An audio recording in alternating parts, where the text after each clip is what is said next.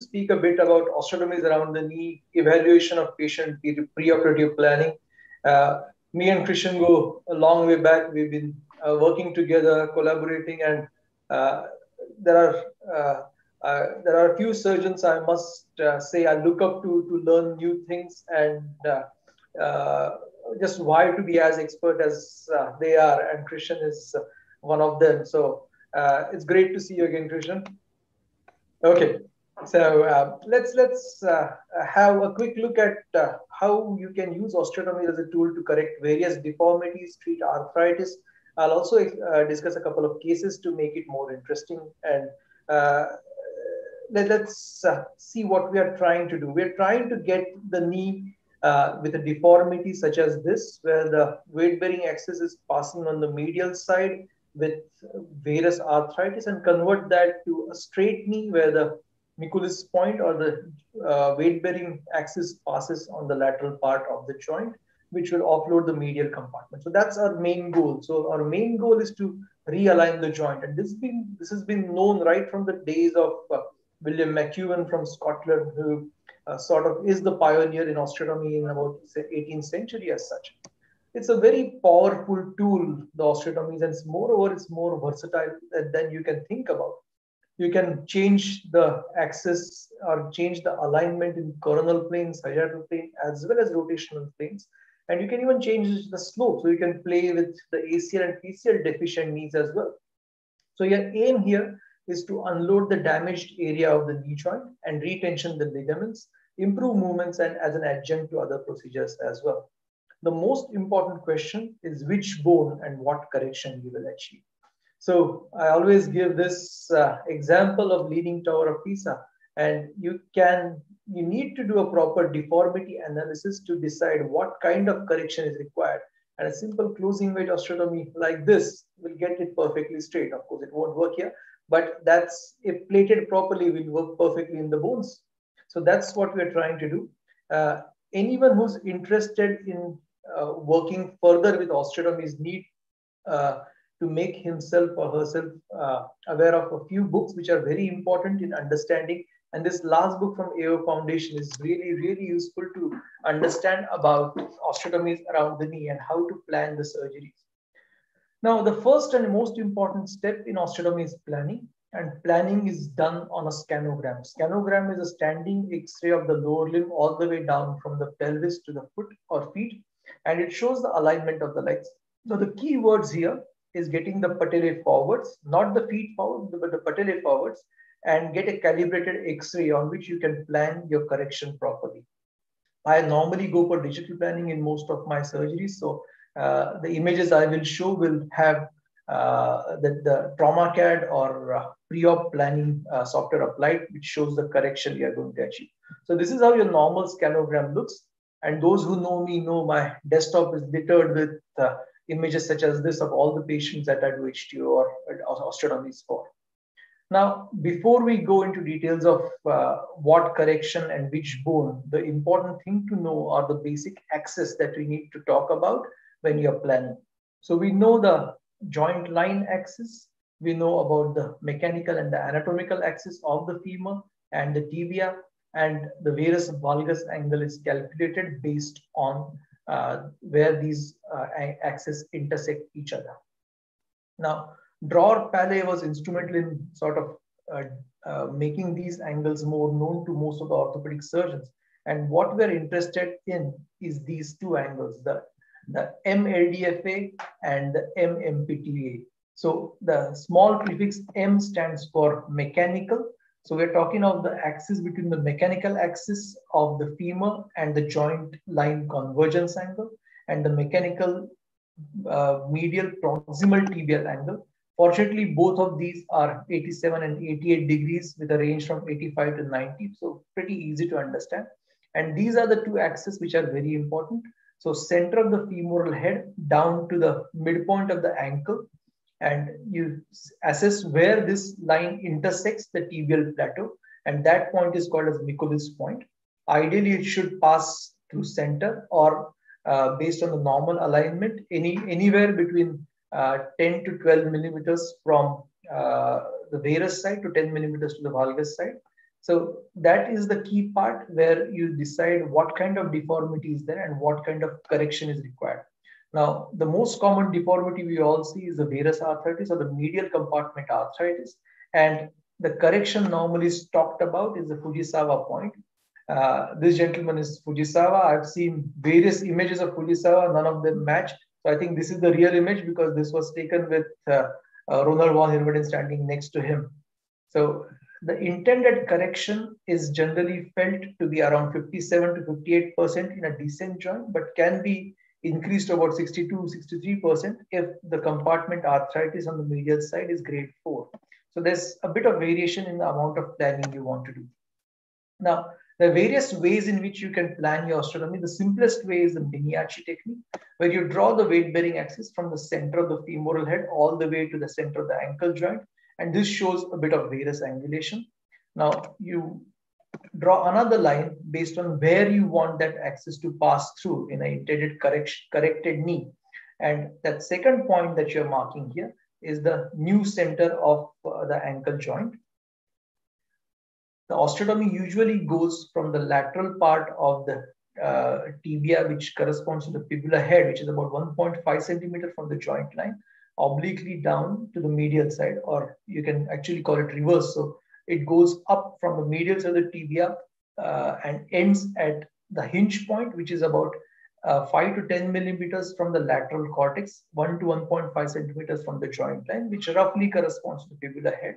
And from that point, you draw another two lines which join the two ankle centers, the one which is present and one which is future. And this angle is called as angle alpha or angle theta. And this angle is utilized to decide how much correction that is required to get the knee perfectly straight or aligned in the way you want. This is the simplest technique known as Miniachi technique. Of course, a lot of planning is now done with software. There are various softwares available like Bone Ninja, OsteoMaster, TraumaCAD, and PioPlan. So you can use whichever one you're comfortable with. In simple words, if there is a varus deformity that usually shows an MPTA which is less than 85 or LDFA which is more than 90, then you need to do an osteotomy based on the deformed bone. And for valgus deformity, exactly opposite. Now, this is a simple example of how an HTO is done for a very typical medial compartment arthritis. And for a severe disease, normally you might need to do a distal biplane osteotomy, which essentially means that you have done the cut on the tibial tubercle, which is going distal, not proximal. That is to do with the severe corrections.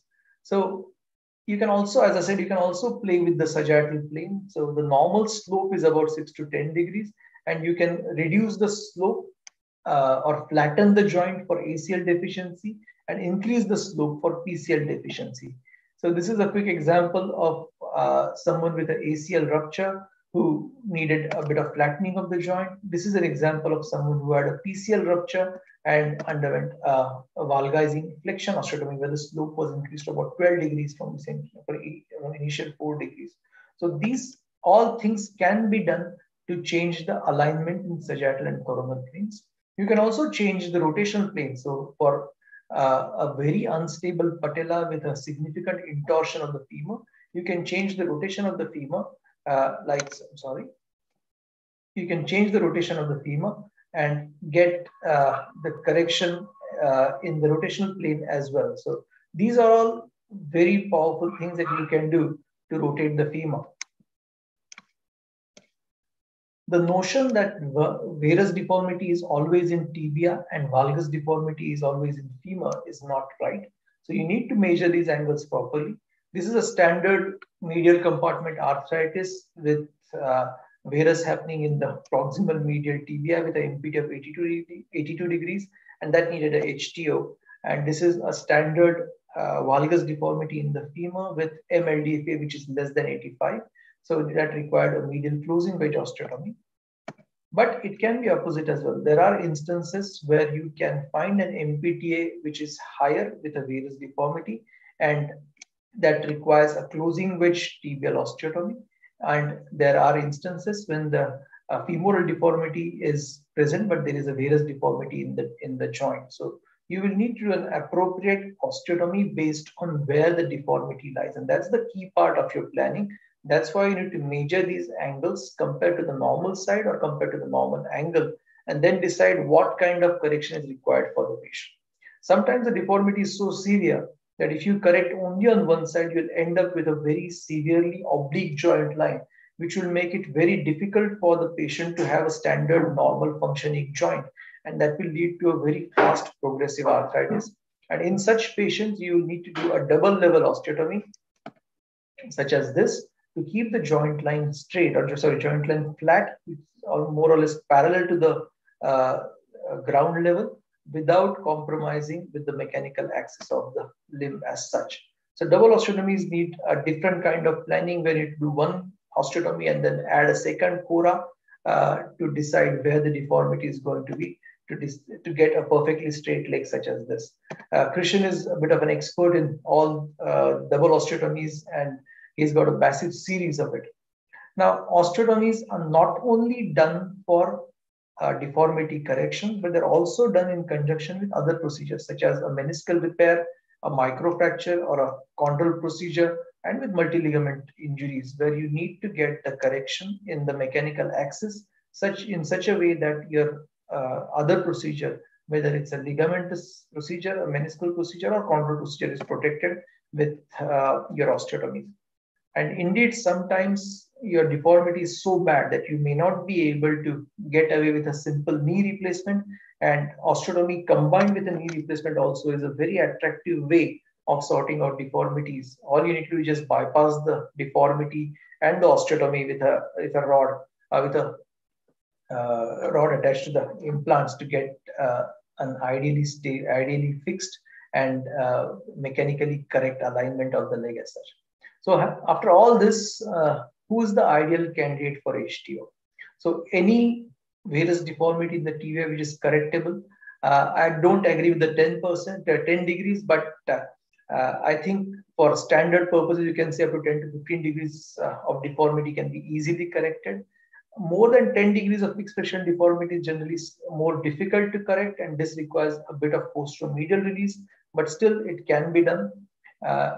Age is only a number. Most of the papers say under 65 years of age, but I don't agree with this. I think anyone who has an isolated medial compartment arthritis with varus is a candidate for medial opening which HTO or whatever deformity is there.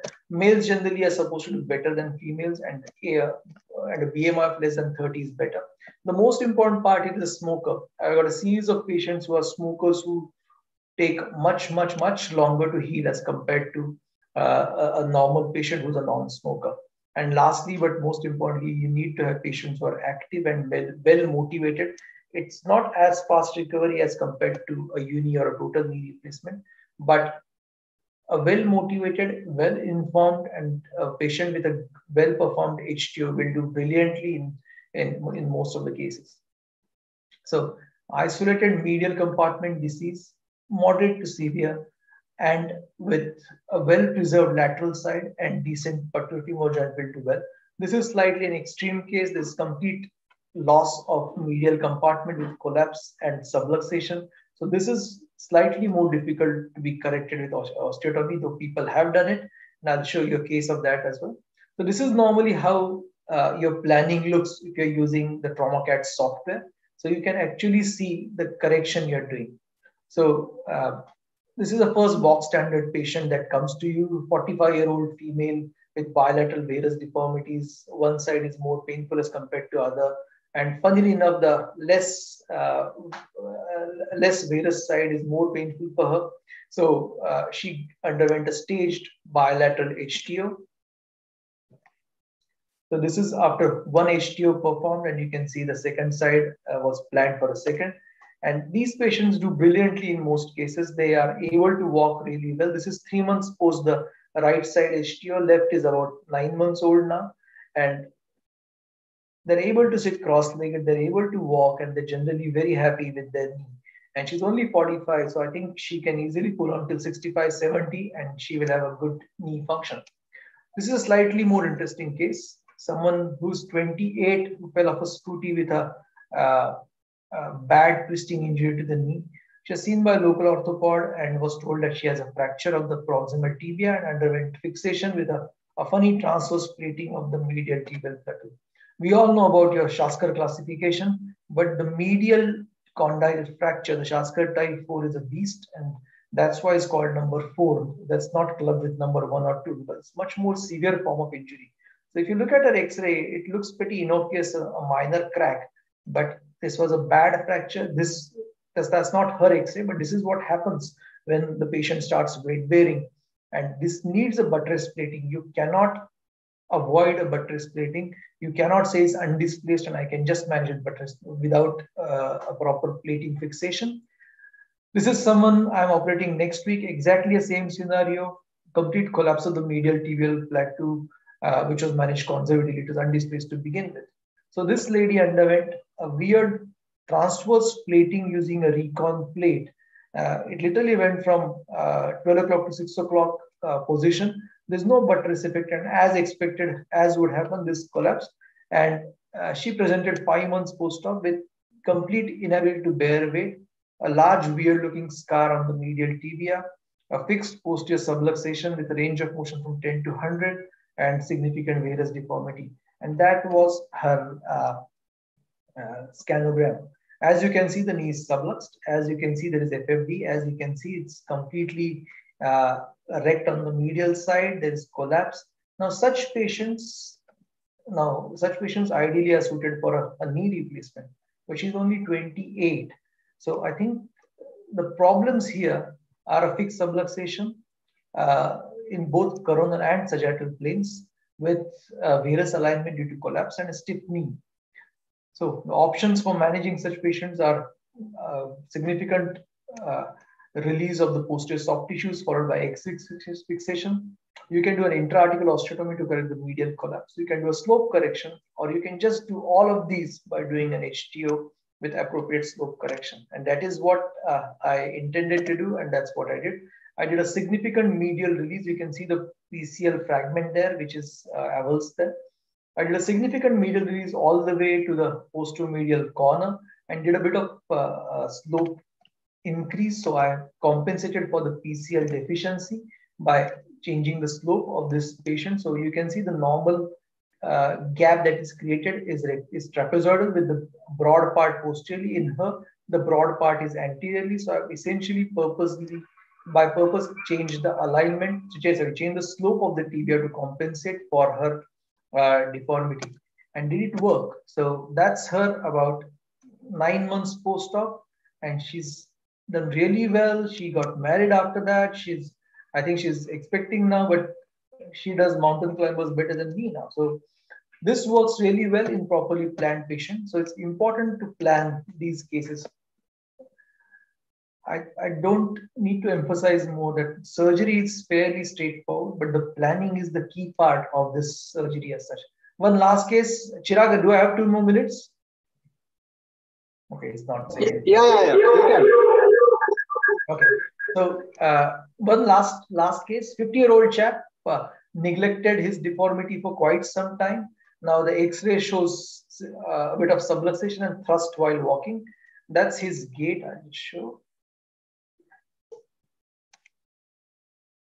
So that's his gait, significant thrust on the right side. See the amount of deformity this gentleman has.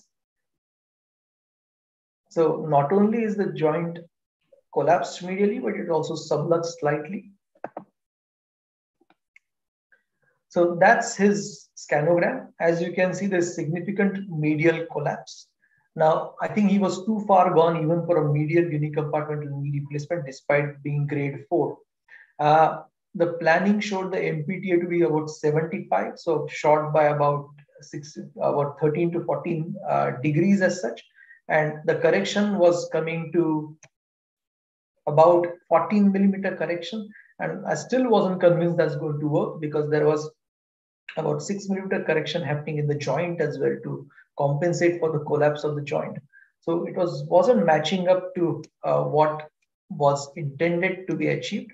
So we went with the open mind. I decided to combine 2 procedures, the TCVO, that's tibial condylar valgus osteotomy, along with the HTO. Now, when you are struggling to achieve correction, when you think you achieved more than 17, 18 millimeters of correction already with HTO, it generally a time to think of adding something, either a DFO or a TCBO to give you a good correction. Now, this was after the HTO was done. I was still sitting very close to the medial joint line in terms of the Mikulicz point when I was checking it under C-arm, and I realized that you need to do something more than that. So that's when we, of course, it was planned. That's when we decided to add TCBO to it. TCBO is an osteotomy which is an L-shaped osteotomy which goes in the joint at the level of lateral tibial plateau, and the whole medial tibial plateau is raised as a single unit with this. And add to that, you have the power of HTO along with it.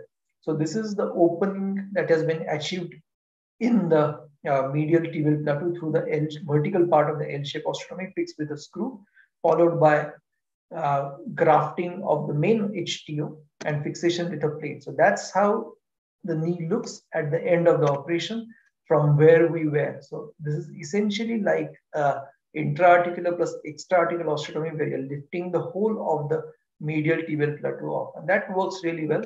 Now, this is how the osteotomy is performed. So there is an L-shaped cut in the proximal tibia. That's the vertical limb, and that's the main HTO limb. So there is correction achieving at both the osteotomies at the same time as such. And that's how he is now. After about 2.5 months after the surgery, the right is the one which is operated. The left looks a bit in varus now. But as you saw, his gait has improved pretty drastically. He's able to weight bear easily on the operated leg, and that leg looks quite straight. He's longer on that side by about 1/2 or 1 centimeter, and he's compensating that with a shoe raise on the other side. And I'm certain he'll come for a standard HTO for the other side as well. So it's a very robust and versatile tool that can be used to correct deformities in various planes. The important part is to analyze the deformity properly. Don't have the attitude of I'll decide on table what I need to do, because quite a few times you'll be surprised by the severity of the deformity that you might need to add a double osteotomy, and you need to have the DFO kit on table as well. It can be used as an adjunct for ligament insufficiency or meniscal repairs. And the goal is to offload the damaged area and at the same time achieve a desirable mechanical correction. I think like arthroplasty, we are now entering the era of personalized implants and jigs and complex osteotomies too. But I think it will take a long time to come to India. And Kristian is at the forefront of all of these new, wonderful experimental things that are being done in osteotomy. I hope that made sense. Thank you.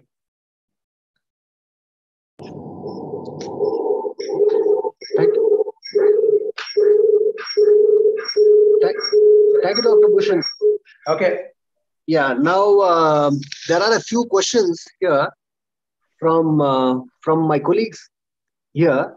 Can I take them, or does Dr. Ashok Sham has something in the chat box or the question box? You can take them.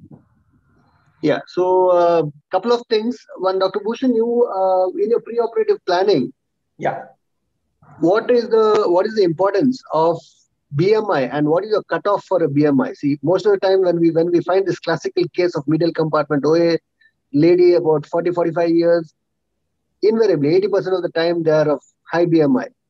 Yeah. So but by standards, we are not supposed to be doing a HTO for a high BMI individual. So what do you do in such case scenarios? Do you have any simple tips for us, or do you right away reject these patients? And second question, also, what kind of a varus is acceptable for you? Is it if somebody is more than 15 to 20 degrees of varus, would you still go ahead and offer them a high tibial osteotomy, or do you have some other modalities of going ahead with this? So to start with your first question, I think if a person is walking with his body weight, then he or she can walk afterwards also. So I don't reject any patient for osteotomy, but I have a frank and open discussion with them and tell them the longevity of your operation reduces drastically if you're overweight. If your BMI is more than 35, I will probably advise them to visit a bariatric surgeon to see if they can lose some weight, get an assessment done by endocrinologist if there is any hormonal imbalance. But there are certain patients who still say that I eat only one chapati in a day, I still get fat without eating or drinking anything. If that's the case, I think you'll have to take them by for it and do your operation. So I always tell them, and I write in my consent form also, because of high BMI, longevity of the surgery is reduced. My only criteria for rejection for HTO is if someone is on regular oral steroids. The chance of infection are quite high in them, and if someone is smoker, I try and tell them to at least stop smoking for 3 months around the surgical time. About your second question, severity of virus is only a number. I think with the powerful tool of a double osteotomy or combining TCV and HTO, you can easily go up to 20 degrees of varus correction. And the highest limit I've done till about 21 degrees of varus correction. And I think beyond that, it's slightly tricky. Maybe Kristian has some tricks that he can share with us about severe deformity corrections. But I think 15 to 20 degrees is more than what you can correct with combining osteotomies. So a plain HTO, I think, will not go beyond 15 degrees because beyond that, the MCL becomes completely insufficient and your fixation also becomes slightly in jeopardy. So 15 degrees for my normal correction and 20 degrees for combined HTO DA4 or TCVO HTO.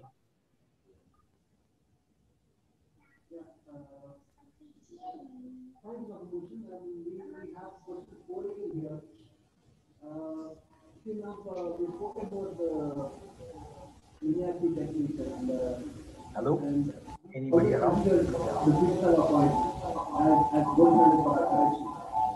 Now, what is the difficulty you find and what do you feel is more accurate?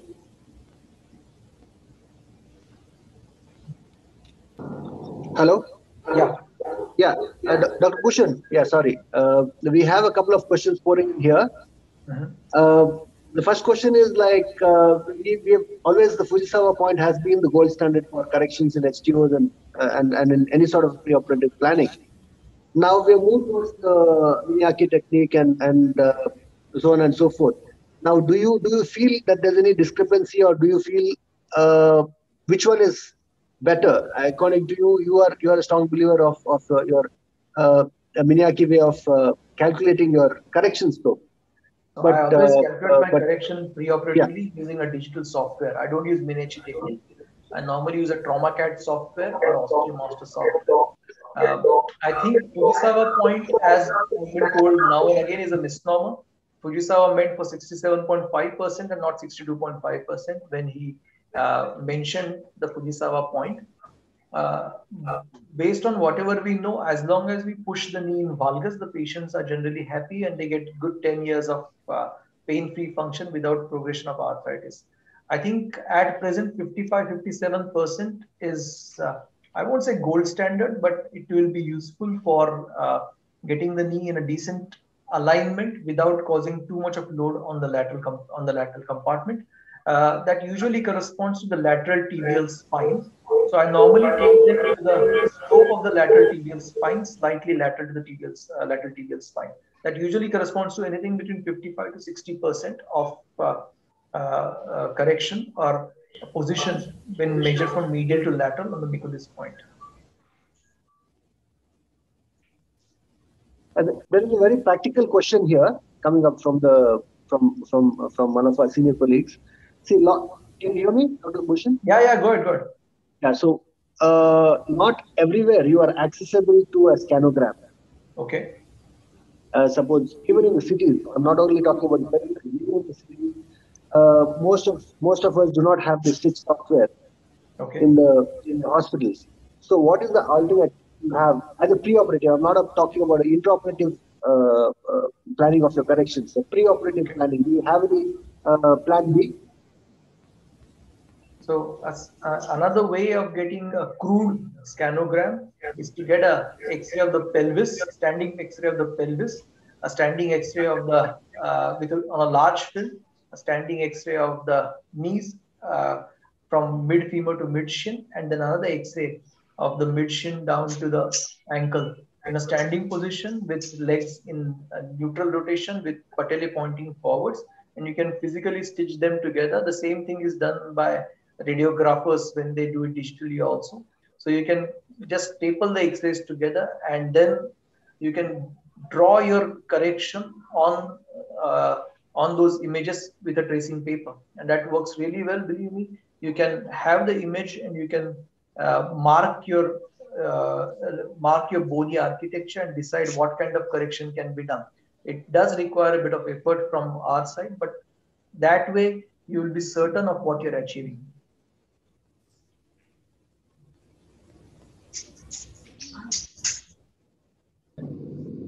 Yeah, I think thanks, Dr. Bhushan, for your wonderful inputs, and thanks for your wonderful talk. Now, Dr. Ashok, sir, are you here? I'm here. Yeah, I think we can move over to the next topic. Yeah, we can. Dr. Kristian, can we hear from you? Of course. Yeah. So, yeah, thanks for the invitation, and well, thanks for the beautiful. I have an echo here. Can we you somewhat reduce the echo? Otherwise, I have to just mute my. It's quite severe. Now it's better. Perfect. No, it's no problem. If everyone's muted now, that works like that, I guess. So thanks for the invitation again. And thanks for the perfect introduction and lecture that we've heard already, which covers almost everything. But anyhow, the topic is insane and it's very intense. So it does really make sense to stress some of these points over and over again, and a little bit of redundance isn't a bad thing here. So I will now share my screen. There are some quite good apps in between that screen share now is enabled. There are some quite good apps actually that help you to, for example, stitch images. So plain images such as Bhushan just said. So there is some apps, you cannot see the screen, like this one here. It's called Pic2RXP. So it's a very, I guess it cost me one quid. And I'm able to stitch images with this. So if you don't have access to scanographs that will allow you to make whole leg standing X-rays, then this may help you out. Anyhow, let's dive into it. I've put together some aspects for high tibial osteotomy, distal femoral osteotomy, and thrown it all together to cover some aspects of double level osteotomy, such as Bhushan already did. But I may throw some lights on other aspects here. Whenever you have any questions in between, just interrupt me, ask me. I give you direct answers to that. Should be rather interactive. So let's start with the scanograms and the whole leg X-ray orientation. And what is actually an AP long leg standing X-ray? So we should look at different things. One thing is the patella orientation, which is often given as the paramount for a long leg orientation. As a matter of fact, I always thought that the patella is probably the most mobile bone that we find around the knee. So therefore, it may not stand as the ideal marker for what an AP image really has to look alike.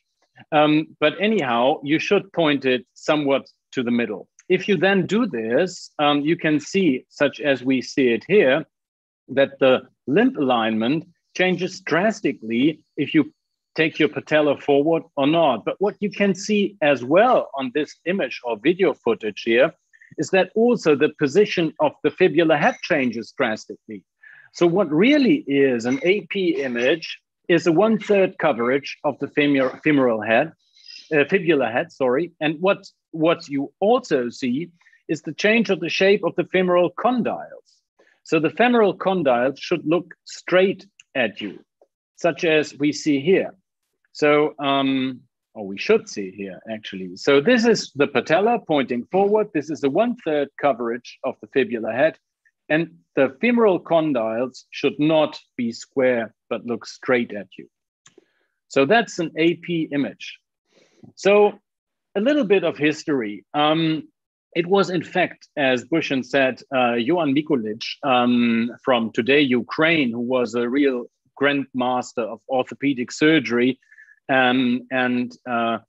Well, he described in his thesis paper the individual shape differences of the femur and the tibia of the human skeleton under special consideration of the static of the knee joint. So that's what's written there. Sorry for that being German. But anyhow, what he made, he measured it all with silk threads, taking specimens that, that he had for his cadaveric setting. And he measured and summed it all up in tables and made a remarkable scientific work out of it, and described the MLDFA, being the mechanical lateral distal femur angle, and assumed that the tibial measurements would be the alternating angles to 180 degrees, and therefore hypothesized then that the lateral proximal tibia angle is the alternating angle to 180. So he, in contrast to Paley, did not describe the MPTA, but the LPTA. But in general, that all was described 150 years ago and was always there. And that is written here. So this is basically the part out of the thesis paper, but that's all in German. So that all brings us to these standard measurements, and we have seen that already. What we take a look at is this part in the middle, the MLDFA and the MPTA. And as Bhushan said, both of them are approximately 87 with a range from 85 till 90. And we need to take a look at both of them individually in order to find out where the true malalignment is, but it may not be in the femur or in the tibia. It may be in both, but it may also be in between, which is expressed by the joint line convergence angle. And we will come back later to this because that is of importance when we go to the correction of our correction. So once again, this is the Paley drawings, MLDFA, MPTA. This is really precisely what you have to take a look at, and you have to do this in each and every case. So now let's go quickly through such a planning as we have seen before, but I want to make it a little bit more step-by-step chronologically. So the first thing you do is you draw in the Mikulic line from the center of the femoral head to the center of the ankle joint and get your Mikulic line, which is not the weight-bearing line, because the weight-bearing goes rather from the center of the pelvis. This is then the Direktionslinie or direction line. So, and then you draw in your virtual Mikulic line, which gives you the forecasted position of the Mikulic line at the end of the surgery. And well, may this intersect the tibia at some kind of a Fujisawa point or elsewhere. This is a matter of debate. As you have heard from Bhushan already, we don't go to this Fujisawa point anymore. We routinely plan somewhere in between 55 and 60. We want to really tip over the weight bearing to the lateral side. Anyhow, the very important thing now is to define a hinge point, because this hinge point is now the center of the osteotomy where everything moves around. So it's now very tricky for some colleagues really to get an idea on what to do next and where to draw next lines, etc. So it becomes all very simple when you just see these two lines, the Mikulic line and the virtual Mikulic line, and then you change your position. So you now make yourself the hinge. Please change your position and take part, become the hinge. So now if you become the hinge, then you take a look to the actual position where the ankle joint is right now. So you stand yourself right on the hinge, take a look straight where the ankle joint is. And then the next thing is you just turn your head to where the virtual Mikulic line is. And this turning of the head, basically the degrees in terms of an angle, what that your neck described or your head described to find the virtual Mikulic line. This is your correction. So this is the line A, changing or turning of the head for line B. And this line BA describes an angle A, and this is transposed to the medial cortex of the tibia and measured on a calibrated X-ray in order to translate this wedge base or the angle that you have to a wedge base height in millimeters. And this is what you equip yourself with and go into the OR. Now, I was asked to tell a little bit about the surgeries themselves. So this is not the planning, but obviously this is an incremental part of everything. So let's go to the surgery. So the first part, which is important, is the positioning of the patient. So the patient lies on the back, and you need a little bit of support at the side and a foot pulser, a roll, just to be able to place the limb at approximately 90 degrees of position. When extended, the foot should rest 5 centimeters above the end of the table in order to be able to kind of direct it and to apply pressure to simulate during the surgery what happens when the patient takes load. So 5 centimeters over the edge of the table is a good measurement. We have something that we call the belly technique. So the assistant stands at the distal side of the table, puts the foot of the patient on his belly, basically, and then without using the hands, having 2 hands free, can manipulate the position and the orientation a little bit by just maybe making some moves in order to facilitate everything. So this is when you have a one helper method to carry out the surgery, because you have 2 other hands of your assistant free. So the first thing you do is you define your hinge point as said, and therefore you need a K-wire to shoot there. Well, where to shoot this K-wire now? Where is this hinge point? Well, the safest part that you have at this proximal part of the tibia is actually the junction in between the fibular head and the tibia. So this is, imagine the fibular head is like a hand holding it and all the fibers that go across from this joint. Sometimes when you divide it or you want to divide this during surgery, you really need to have a chisel in order to separate these fibers. It's very strong, this construct, and therefore is described as the safe zone by Korean colleagues. So this is basically the pillar that holds up everything. You must not be too low, not to create Takeuchi fractures going down, basically creating a very unstable construct, but also not too high, not to be under risk, creating an intra-articular fracture. So this safe zone is just the right one. And we always said, you shoot the head from the head, which is obviously very German English. You shoot the head off the head. So I've learned something now over the last couple of months being in England. So shoot the head off the head is the correct term. Anyhow, let's go further here. The next thing you do is you define the level of osteotomy. I started with 2 K-wires back then. I don't do this anymore because I thought, another trick now, I thought it's very hassle-some to shoot them all parallel to the slope. So what is way easier is you take 1 K-wire, shoot it at the right spot, then you take your saw blade and orient your saw blade under fluoroscopic control.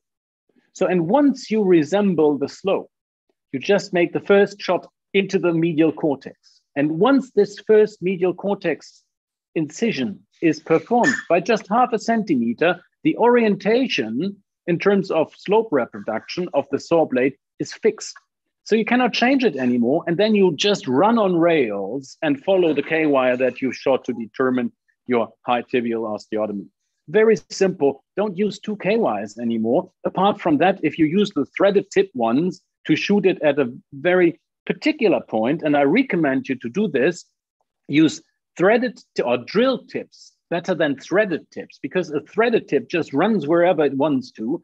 A normal K-wire without any tip preparation basically is sometimes hard to be placed at the correct spot, but a drill tip is just ideal. So you can use a drill tip or should use a drill tip, but these are very expensive. So it's easier to take one, or at least cheaper at the very end.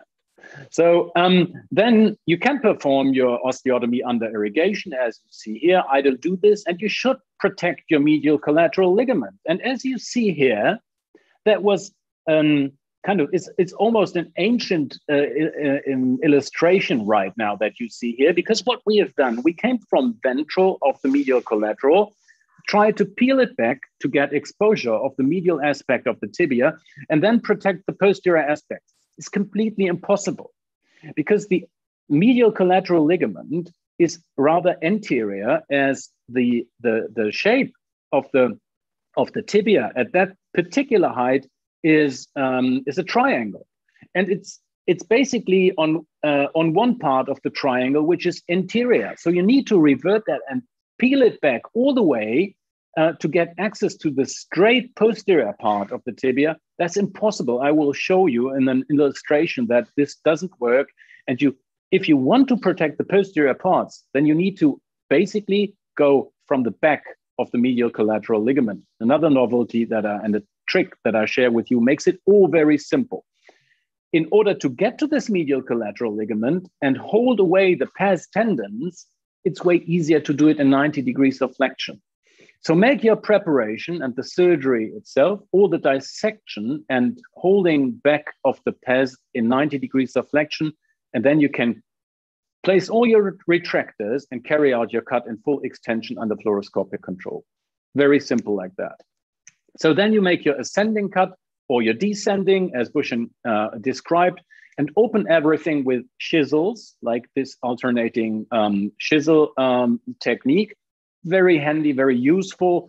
I described another one, which is basically quite new, that makes it even easier. And you will see that in a video in a short while. Then you hold your osteotomy open with an osteotomy spreader and fix everything after you've controlled and checked that the alignment is an appropriate one, and you intersect the tibia at your planned intersection point. So now what to do with the MCL is one question that most colleagues have. How to prevent neurovascular injury is also a very often asked question, and the hinge protection is, for most of the colleagues, very important. So now these three aspects can be dealt with quite easily, and I will get you through that in order to show you some tips and tricks. Now, this is the part that we have spoken already, and this is the posteromedial aspect of the knee and the high tibial area where we carry out our osteotomy. So this is in green now, the surface of the oblique cut without the biplanar. So this is the posterior aspects, the popliteus muscle and the popliteal artery with this high riding branch that in some 10% of the cases is there, and it goes basically in between bone and popliteus muscle. So if you cut, no matter how well you protect it, you will hit this artery. And this bleeds like a radial artery. It's a disaster. So you cannot see anything. So the only tackling that you then have is basically to hyper open the osteotomy and coagulate it through the osteotomy gap, which obviously sets your hinge under risk of fracture. So you should not do this, and you can avoid it by just dealing with it. So now here you see a transverse image of the osteotomy height. So if you look at now the popliteus muscle, and you see that the medial collateral ligament is rather in the front, and you need to really peel it all the way back in order to come down to where you want to be at, in between the muscle and the cortex in the back, in order to protect this high riding division, this branch that in 10% of the cases is there. You need to come from the back of the medial collateral ligament. Nothing is easier than that. Then you can insert a retractor. We've designed new retractors. Back then, this was a retractor from Synthes, but we will bring another one from Nuclip. And I will now get you through the video of the latest technique of the HTO. Bhushan, do you see and hear everything? Can you give me a thumbs up for that if you hear it? Okay. So the good thing about this voiceover is I have now 3 minutes where I can rest.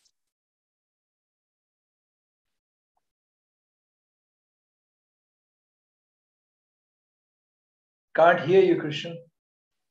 Can you hear this video? Can't hear the video. You can't hear the video, but you see the video? Yeah. Okay, so then I just give you a voice over for it. So this is the insertion of the retractor posterior to the medial collateral ligament. And that protects the neurovascular structures. So now you see a release of the medial collateral and a Hemant retractor that peels it back so that you get access to the medial tibia. So then you shoot your K-wire, as said, like a rail, just one K-wire, and carry out the first osteotomy cut up to like 1 centimeter before the contralateral cortex. And then the ascending cut is carried out. So now the biplanar osteotomy is done, and you check the stability of the construct. Now, there is a novel method of spreading the osteotomy, and this is introduced with these ball pins that you can shoot at either side of the osteotomy and spread them with an osteotomy spreader, which is specifically designed for that because it has pre-manufactured holes in the distal ends of the arms. So you see now the positioning, and now you see the spreader.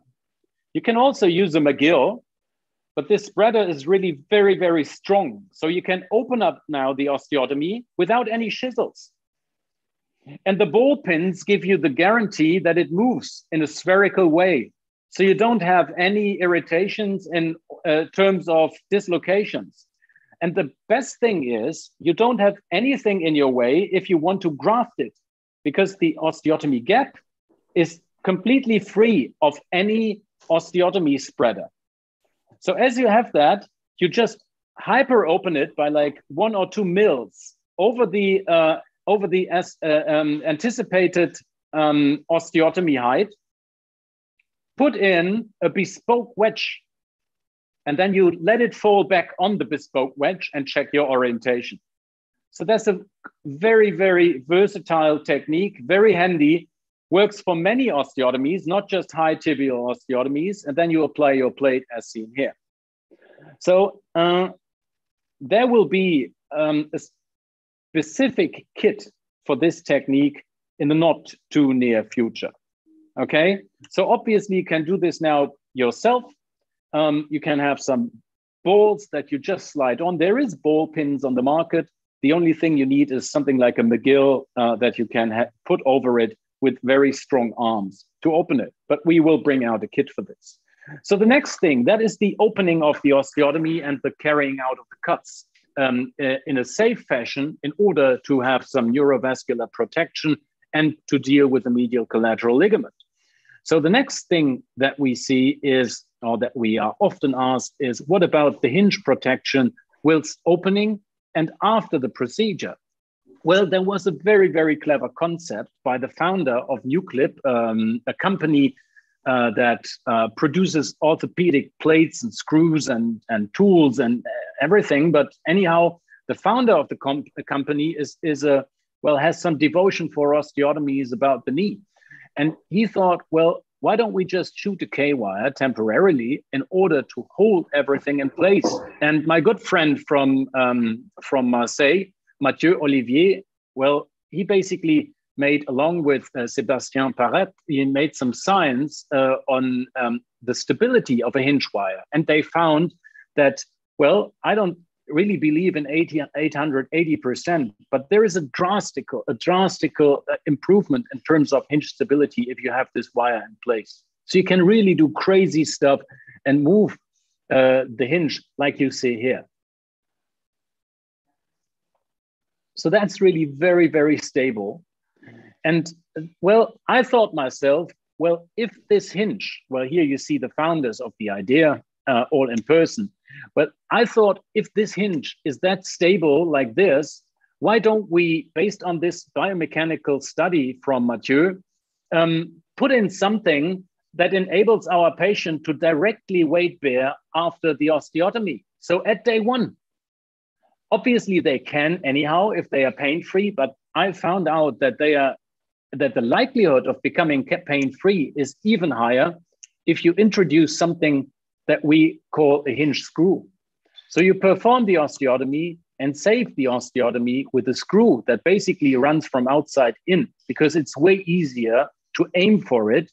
And so this is what we introduced, a hinge screw that basically compresses now the osteotomy hinge the first time ever after such a surgery, because the normal way of compressing it goes via the plate and the pre-bending of the plate. So this is basically a passive non-dynamic compression, whereas this is here an active dynamic compression with a hinge screw. So let's go further. So this is the study from Fujisawa, where he basically examined some 45 knee joints. And you see that, I mean, for Indian circumstances, this is what you do at the afternoon. So this is not really a study with a huge number, and 45 knees is now everything that we tailor all our surgeries, our high tibial osteotomies on to guide or to place the intersection point of the mucilage line, the virtual mucilage line at the end of the surgery. Anyhow, mostly it's said that this intersection should be at 62% of the tibial plateau width measured from the medial side. And this is something that Fujisawa never emphasized. And Bhushan already told you this. So Fujisawa measured both parts of the tibia, the medial and the lateral half, and said it's best if it's like in between 30 and 40% of the lateral aspect, which would then be translated to the measurement from the medial side in terms of percentage of the tibial plateau width at 65 to 70%. So this is quite far lateral. And for most of us, this is rather considered to be palliative surgery, because if you want to bring it to this part, then you need to really open the tibia quite drastically. And in some cases, you really overdo it. As we said, our pre-assessment for the surgery is that we see a tibial varus, and then you want to correct it. And well, how to detect a tibial varus? Well, we know that it's lower than 85 MPTA. So, but if you start, let's say, with an 84 MPTA, and then you have to open it by some 15 millimeters, then you end up most probably with a post-operative MPTA of 100 degrees. And this is 10 above the normal. So you create with these high tibial osteotomies, just for the sake of putting mucilage to the desired spot, you create a malalignment, which is even worse than the patient started with, just to the opposite side. So this is why I explain to my colleagues mostly that this is regarded palliative surgery. What we want to do is we want to get it right. So an HTO is something which is great for a patient who has a massive varus deformity at, I don't know, 82, and a mucilage line that sits somewhere in his medial compartment. Whenever the mucilage line does not touch the knee anymore, next tip, as a rule of thumb, if it goes medial to the knee joint, then it's mostly a double level osteotomy. So then you need to distribute your overall amount of correction to the femur and the tibia. And if you measure it up, you will find that mostly you have the malalignment in both bones. In our own series in Hanover, in some, well, it was some 7 years ago now, basically, we checked our own results of our osteotomies by just finding out about the sheer amount of surgeries we did for the femur and the tibia. And we have seen that 99% of our osteotomies, just for the ease of the procedure, we carried out at the tibia. But the measurements, the analytics told us that 20% of the malalignments were originated in the femur. In other words, we treated 19% of our patients at the wrong bone. And that obviously wasn't a very comfy situation. So we changed our practice and reached results that were basically rather in line with the ones published from Babis. I will show you this later on. And you get way more satisfied patients if you follow this regime. In fact, double-level osteotomy may be considered because you look at it and you say, well, this is double surgery, meaning double trouble. In fact, it's double surgery, half the trouble, because you just get things right. That's the most important aspect. So if you look at one of these images out of the Fujisawa publication, look at this one here, then you see that the postoperative MPTA in this case is probably close to 100. And this causes shear forces, and that leads to early deterioration. Surprisingly, I've looked through this, or I read through this publication, and Fujisawa himself cited in his reference list under 26, Johan Mikulic, the thesis paper from 1878. I mean, even back then, when there was no internet and anything available, they cited themselves throughout over the language gaps and everything. And I think this is remarkable. And what kind of work these colleagues put into their scientific collaboration is just remarkable. So anyhow, there are other guys like Dugdale and Noyes, who then later on came with a different aspect of not correcting up till 65 to 70%, because maybe for themselves it was a little bit too far. They made their own scientific approach to that. But well, how did they find out where to put it? Well, the paper gives you a quote for that. The authors empirically selected a 62 till 66% weight-bearing intersection point. Well, empirical selection does mean there was no base for that. It was just set. So in fact, this is the paper where these 62% intersection comes from. So there is no scientific backing for that. And why not just think over and getting things anatomically right? So this is the best answer we can have for our patients, is to put anatomy where it has to be. And we know about where it has to be because we have all these measurements from Mikulic back then, confirmed by Paley later, and so on and so on. So Mathieu Olivier from Marseille even regards these measurements, checked the skeleton from Lucy, found from millions years ago, and basically she had the same alignment. So we cannot improve nature here because there is a biomechanical sense in these 3 degrees of medial inclination. And I will show you where this biomechanical sense is. And if you understand that, then you will not come across any of these absurd ideas to overcorrect, undercorrect, whatsoever. You just have to correct to the right point, and that's it. And this may differ from patient to patient, but it's always a 3-degree inclination of the joint line. So it's not only the Mikulic line, next tip, it's not only the Mikulic line that you need to take a look at, it's also the joint line orientation. And if you get these 2 together, then the results will be superior, because you must not correct to something which looks like this at the end of the surgery. This is an MPTA which goes way too high to 100 degrees, and this is nonsense. What happens if you do this? Well, you can see it here. This is basically a correction carried out at the tibia. And if you look at the tibia, there was never a malalignment to it, but the patient was basically indicated with an high tibial osteotomy, resulting from an already normal MPTA to a completely unnormal MPTA. The true problem, though, the MLDFA from 100 degrees was never tackled. So therefore, this patient was revised early because of the shear forces leading to early deterioration. And this is obviously a very, very complex total knee implantation. So this is where all these statistics come from when colleagues accuse HTO of being very complex as far as revision to total knee is concerned.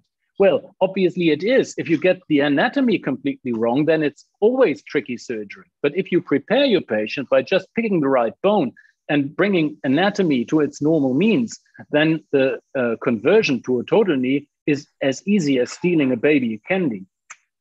So, as a matter of fact, this is the wrong idea. As Bhushan said already, you need to measure, and analyze. And as said, we treated ourselves 20% of our patients at the wrong bone. Now let's say if we did that, then you need to take the femur into the game. And let's do that now. So let's look how such a planning of a femur looks like.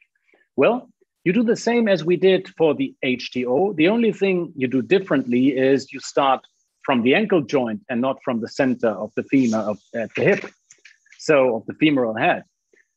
So same thing, you start at the ankle joint, you draw your two lines, whereas in this case, there is no overcorrection, no tipping point. You just choose the center of the knee. And so then you select a hinge point. And where is that hinge point now? Well, that's the next thing. We traditionally used for mechanical purposes, actually, because the blade plate was gold standard and up till now still is the most stable plate that we have for distal femoral osteotomy. But the plate basically deserved a cut which was horizontal. So most of the colleagues that were trained years ago in distal femoral osteotomy perform horizontal cuts. But Stahelian pointed out that if you want to have cortical support and inherent stability due to the anatomical shape of the osteotomy, you need a rather oblique cut, as you see here. And the hinge has to lie on the basically directly on the posterior contralateral condyle. So this is the hinge point. There is a distance, though. Sometimes the condyle goes quite up high, almost to the flare, and meets the flare of the contralateral condyle on the X-ray. When that's the case, so the flare condyle distance is small, then obviously there is not lots of bony coverage above the condyle, and therefore these patients are risky. So the hinge is under risk in these cases. You can directly say, well, if there is a very narrow condyle flare distance, I have to be very, very careful with the hinge. But the same counts here. You can shoot some K-wires for during the surgery and apply some screws for maintenance of the correction and the safety of the hinge. So anyhow, it has to be cut like this in an oblique fashion. You see it here again in this illustration. You just choose your hinge point, your reference point, just directly above the contralateral condyle, and then you could draw millions of lines, endless lines, basically to the starting cortex, but there is just one line that forms a rectangular shape with a tangent on the cortex. And this is where you have to cut around, take out your wedge, close it, and you can save it, as we said, with this hinge wire.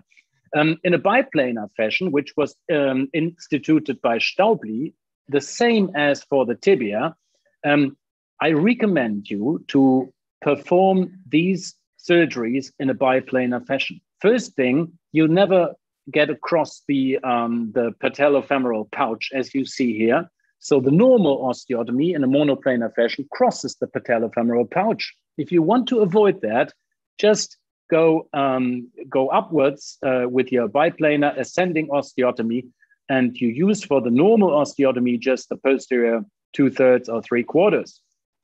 The other advantage of this is you can overall be lower with your osteotomy and therefore be more in the metaphyseal area where it heals quicker.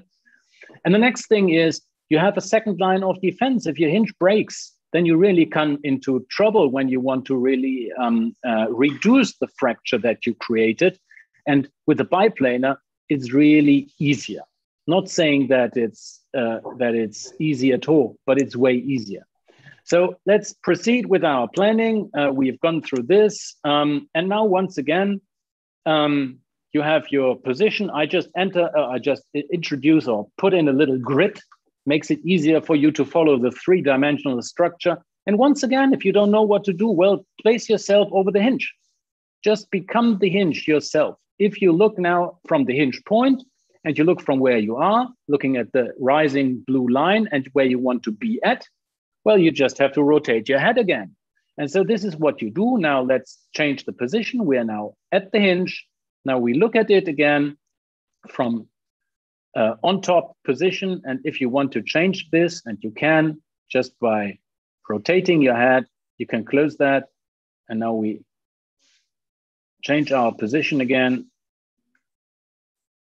And you see it's somewhere in between 5 and 10 degrees. Well, there is an easy way of doing it. Obviously, you shall not do it with such a planning device. This is rather for instructional purposes.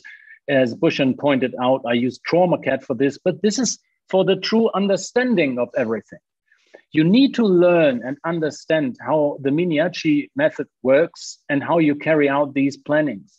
And for this, you need to be able to do it on a paper piece, actually, like with copying paper and a ruler and scissors and everything. So this is what it's all about, understanding the schematics of everything so that you can do it later on easier with a planning device. We will come to this.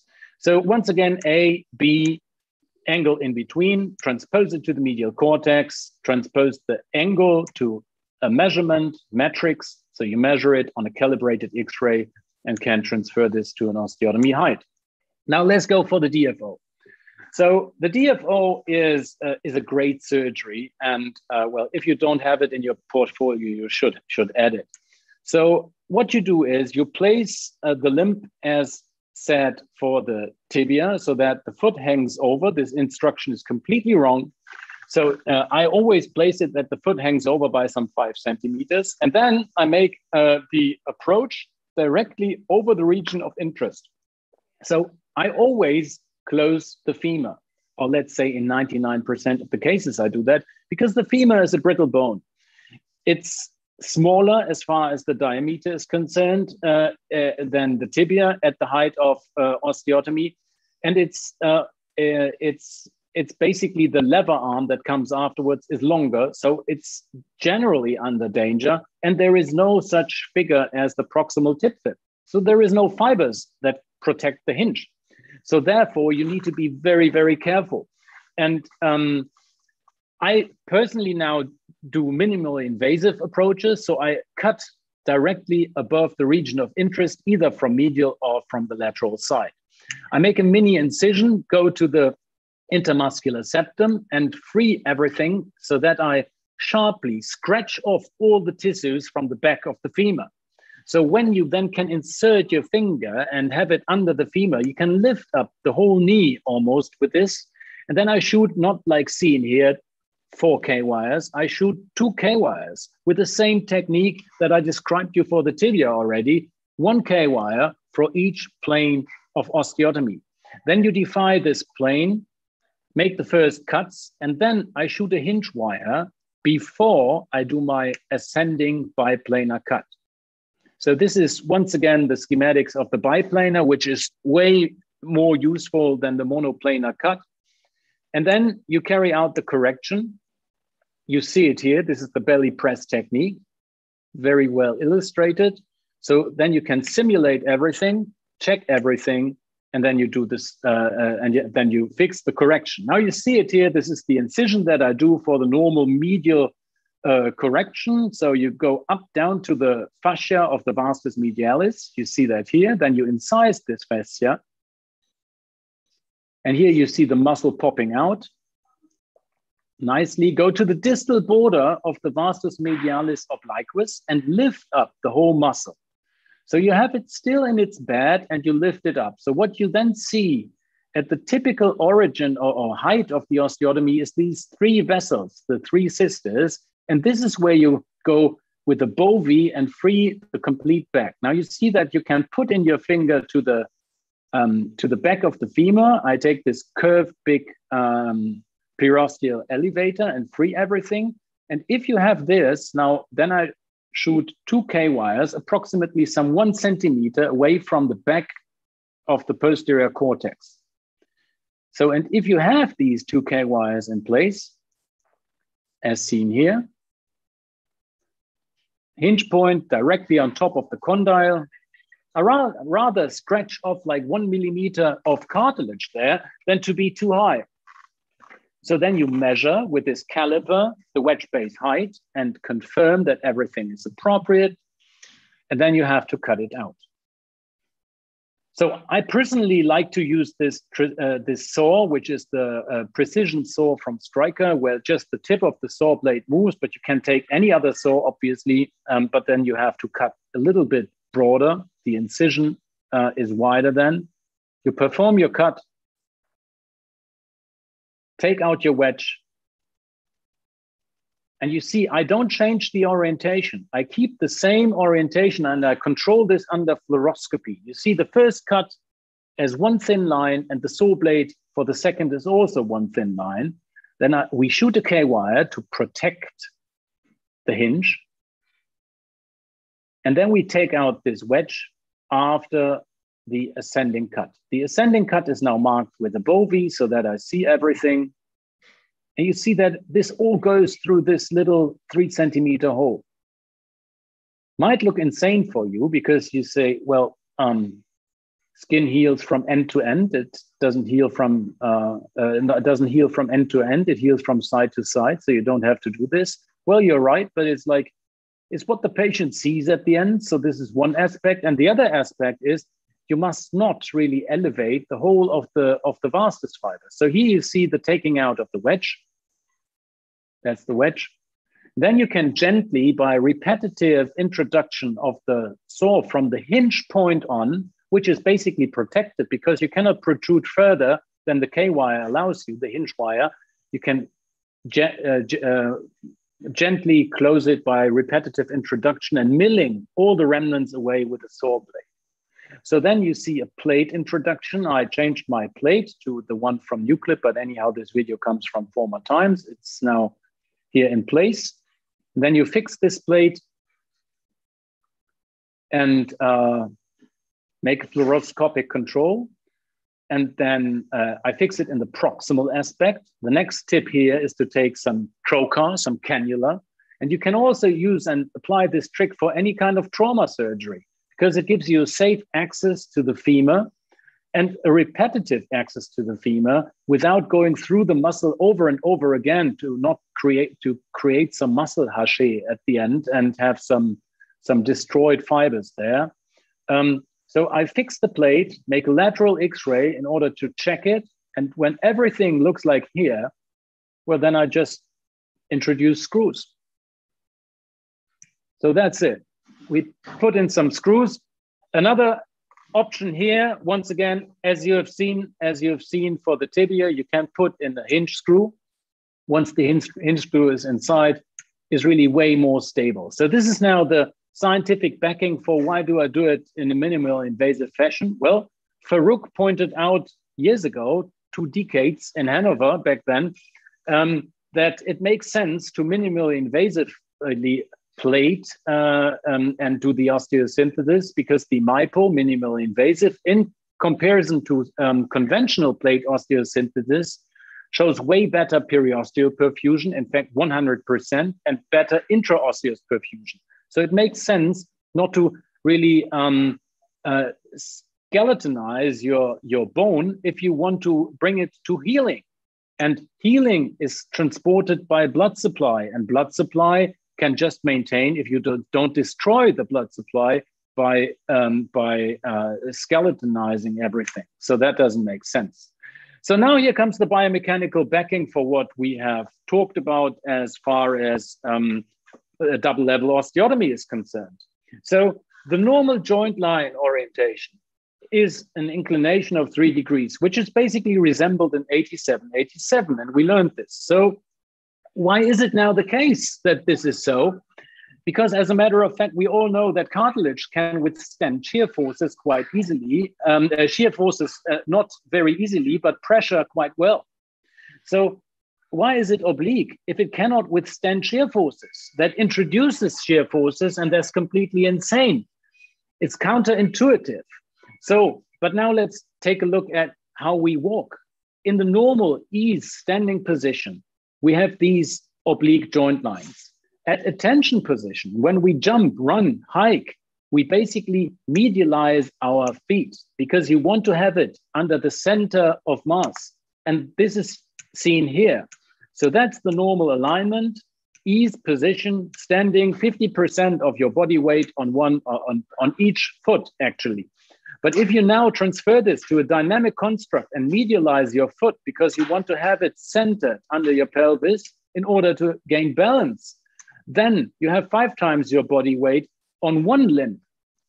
And this is when the oblique joint line is truly horizontal.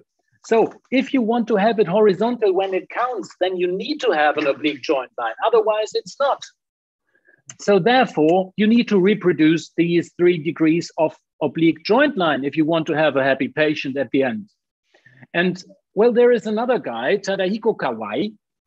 He's basically a pioneer of finite elemente analysis, and he works in Tokyo University. And well, he designed the basics of finite elemente with rigid spring models. And this is the scientific work as a backing.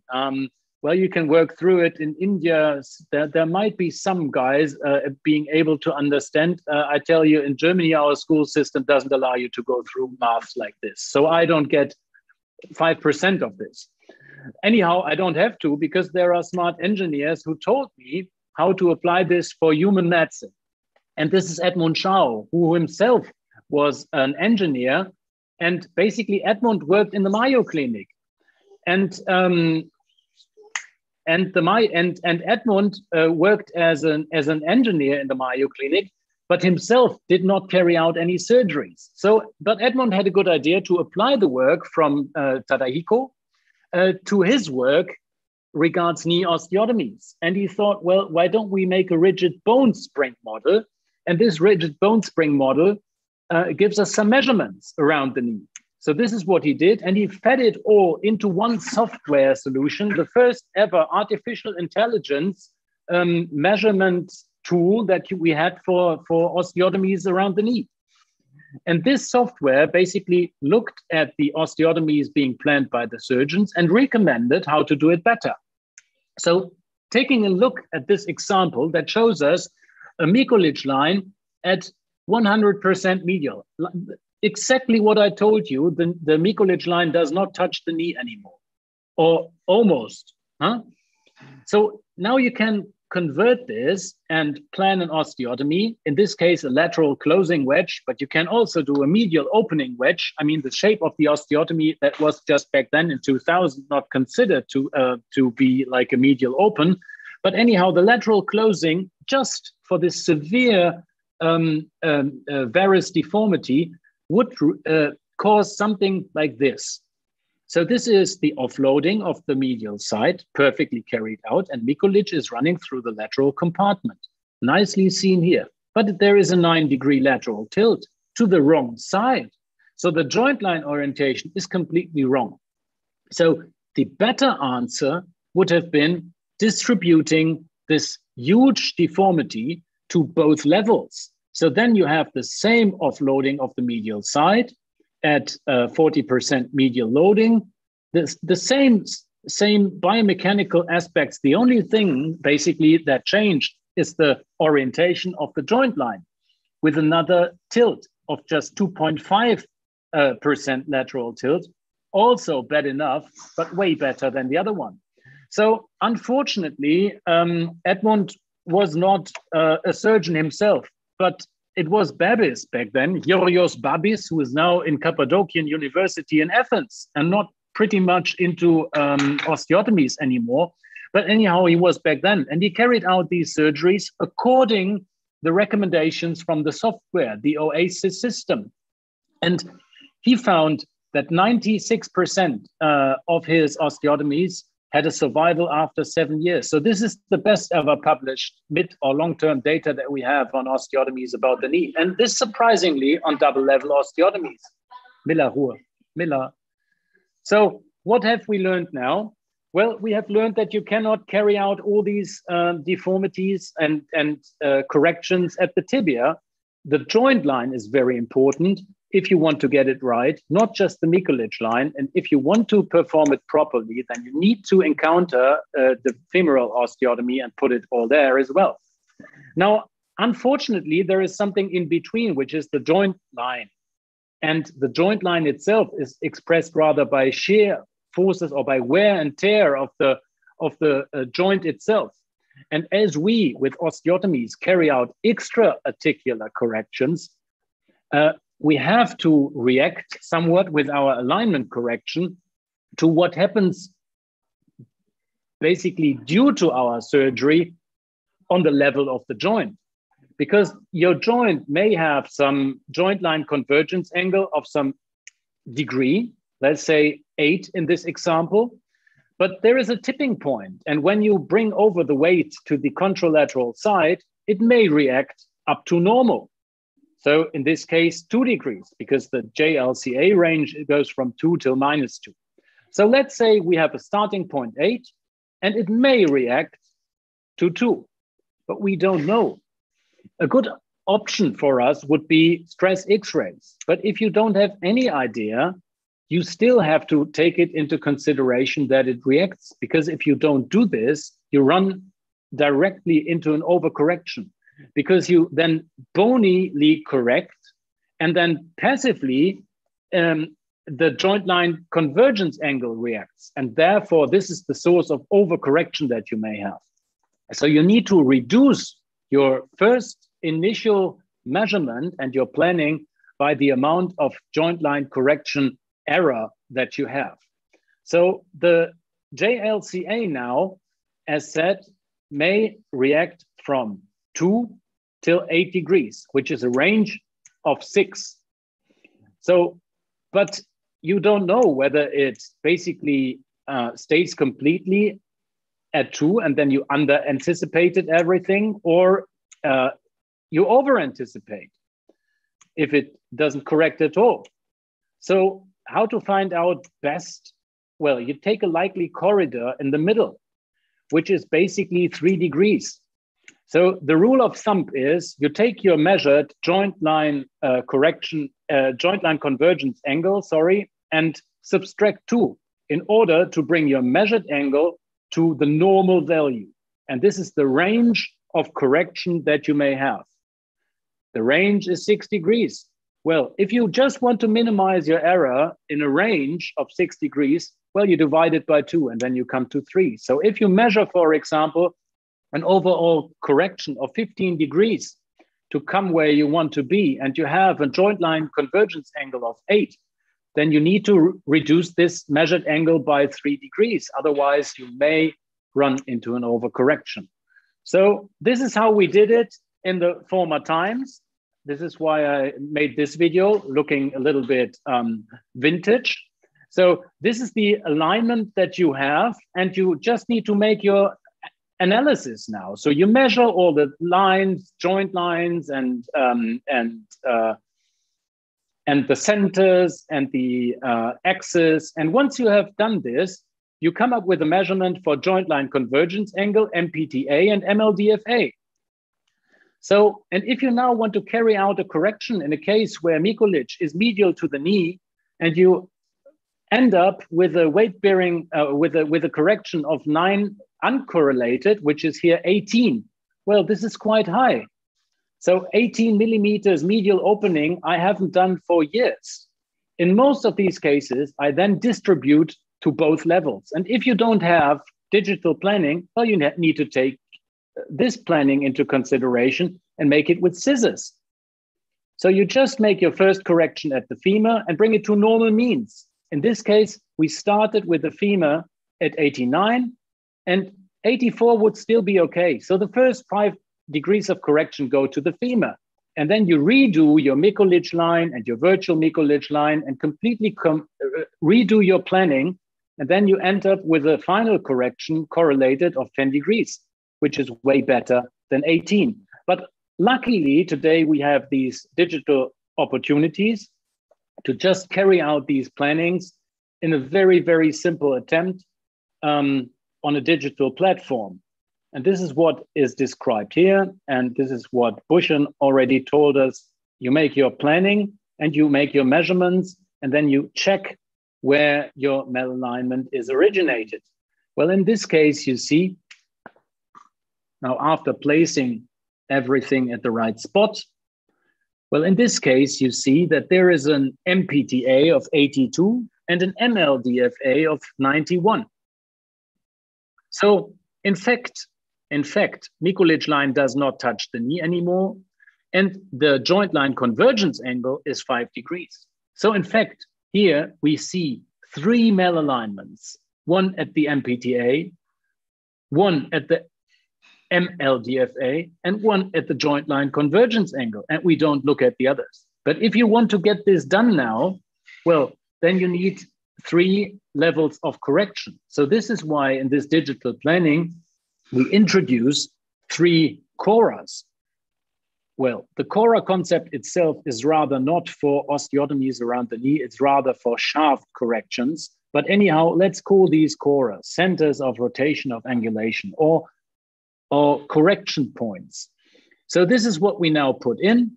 Now the final one for the joint correction and anticipation of what happens in the joint when we come closer to our tipping point. So now we put that in as well. And then we correct for the femur and for the tibia and for the joint itself. But now let's first look what happens if we just carry out our surgery at the tibial side. So we now perform our osteotomy starting at 82, you see this there. Rotate it and bring our Mikulicz line to Fujisawa, right here. So we end up with an osteotomy, a tibial value of 98, 100 degrees. Way worse than the patient came with. Doesn't make sense, huh? So we have spoken about why this doesn't make sense and the biomechanical aspects. So now let's first change a little bit the joint line convergence angle from 5 till 2. So our rule of thumb was -2 divided by 2. So 3 divided by 2 is 1.5 degrees. So 2 degrees is what we correct from the JLCA. Maybe this was like 1 degree too far. But anyhow, if you correct it to 2 or 3, it doesn't really matter. So now we go for the femur. And after applying the changes to the femur, you see that the Mikulicz line is now not on the medial side of the knee anymore, but in the center of the medial compartment. So then the overall osteotomy for the tibia becomes quite easy, as we just have to put in some 7-8 millimeters of change. So this would be a great correction. And you see that all these red figures here are converted into green. So that makes way more sense to carry out the osteotomy like this than the other way around. Okay, so this is how it then looks like. You can take the wedge from the femur and put it into the tibia. This is what I usually do. So I make an autologous bone grafting or harvesting and then grafting. So if you want to take a look at what we do and why we do, well, I work in London as well as in Hanover in the London Osteotomy Center with Ragbir and Adrian, but also other guys internationally renowned like Ronald van Herwaarden. It's a great place to work at and have lots of interesting cases. So you're invited to visit us there. And another one that I want to share with you is this virtual masterclass London knee osteotomy course. It will, well, there is no venue for it due to the pandemic. Obviously, it's just virtual and will run at the 29th and 30th of April this year. So we would be more than happy to welcome you there as our guests. And if you like this, what you learned here, there is plenty of other stuff that you see, and you're happily welcome. So thanks for the invitation again. Obviously, I've spoken now way too long, but I'm looking forward answering all your questions. Thanks again for the invitation, and that's it from me now for so far.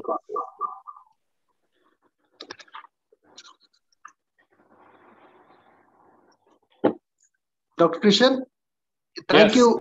Thank you very much for that wonderful lecture, and we all had a lot to learn from that. Now, there are a few quick questions we would like to take, and I would also invite all our panelists and speakers to kindly switch on so that if there is any, the questions could be taken. I think Dr. Hemant Kalyan has some one of the questions in the chat box. So would you like to go ahead with that?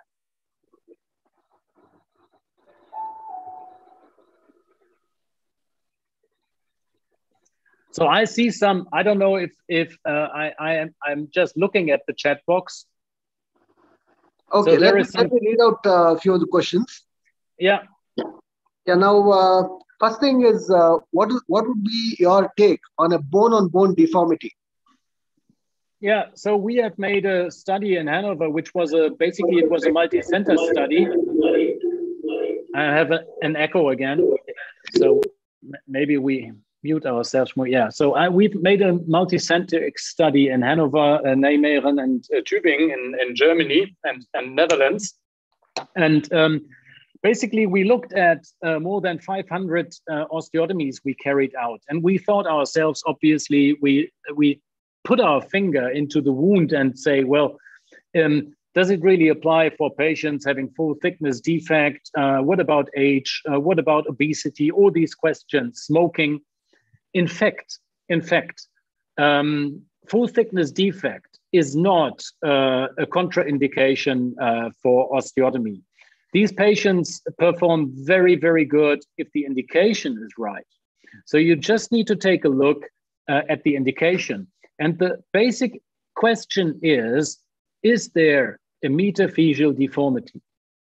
If there is a metaphyseal deformity, an osteotomy is a great tool. If there is no bony deformity at all, and you just see intra-articular wear, shoot for a uni. And if there is pan-osteoarthritis and you have full destruction of the joint without anything, well, then you go for a total knee, obviously. So, but if there is one healthy compartment, the question is just, is there a metaphyseal deformity? So there might now be both a metaphyseal deformity and a full thickness defect. Well, then the question always is, what was before, chicken or egg? Well, I usually then just look at my patients and ask them and take a look at the age, for example. So I'm not really keen to put in unis in 40-year-old guys being sportive and active. So, but that's the only question that I have. In fact, this former question always of debating on a course and setting unis against osteotomy, I don't go to these debates anymore when being invited, because I say, well, there is just little overlap.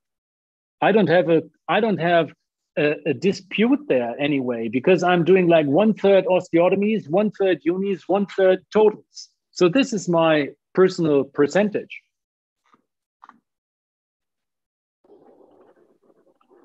Yeah, thank you, Dr. Kristian. Now, there are a couple of other questions here. I hope you don't mind taking them as well right now. All of them. Yeah. What is your take on, have you had any experiences of HTO without implants, only with a bone graft? Yeah. Well, not on a routine base, I have to confess. The only surgeries I do HTOs without, well, I don't graft them anyhow. I don't graft most of them because we don't have allografts in Germany. There is a legal restriction. So they heal by themselves. That's not a problem. But I have some experiences in one particular subgroup of these treatments without any stabilization. And that is funny. So if I make slope changes and I take Elia crest bone grafts that I put in from the front and alter the slope, then I don't take any implants at all. I usually leave the tibial tubercle attached. I don't release that for these procedures anymore. And I just tap in the bone grafts from the front, and I don't take any plate for those cases. And the weight of the patient alone is enough to basically bring it to healing. So that looks weird sometimes. And obviously you need to dare it and you need to believe in the construct, but osteotomies even work without anything. So it's in fact very versatile, and it depends on what you want to achieve and what you want to correct and how you trust in your stability and your constructs. So I use plates for normal HTOs, obviously, but I don't have access to grafts. So we all believe that any correction over 8 millimeters needs to be augmented with either a graft or a HA block or whatever it is. What is your threshold? Well, as I said, I don't graft. That's the answer. The thing is that there is a good study from Staubli that you can bring even 22 millimeters of opening to healing. As a matter of fact, since I'm doing lots of these cases, when the last osteotomy, high tibial osteotomy, above 15 millimeters I performed was years ago, due to the fact that I have the strong belief that most of these cases then are double level osteotomies, which reduces my overall height of osteotomy, the gap height. And so therefore, most of my osteotomies are just 8, 9, 10, 6 millimeters. And when you have an osteotomy at just 6 till 10 millimeters, you don't have to graft it anyhow. It heals by itself. Okay. The last question we would take before this is, why is your preferred surgery open wedge rather than a closed wedge osteotomy? One question. The second question is about the hinge screw. What diameter screw do you use, and what is the trajectory you would like to use that screw at? Yeah. So basically, opening or closed wedge, is your preferred choice. So if you are a traditional surgeon and you say, I don't believe in the construct of medial opening wedge high tibial osteotomy, but I have done for years lateral closing wedges, well, you know what? My perspective is, if you do osteotomies anyhow, then you should take them in your armamentarium. And I'm glad for every surgeon who osteotomizes.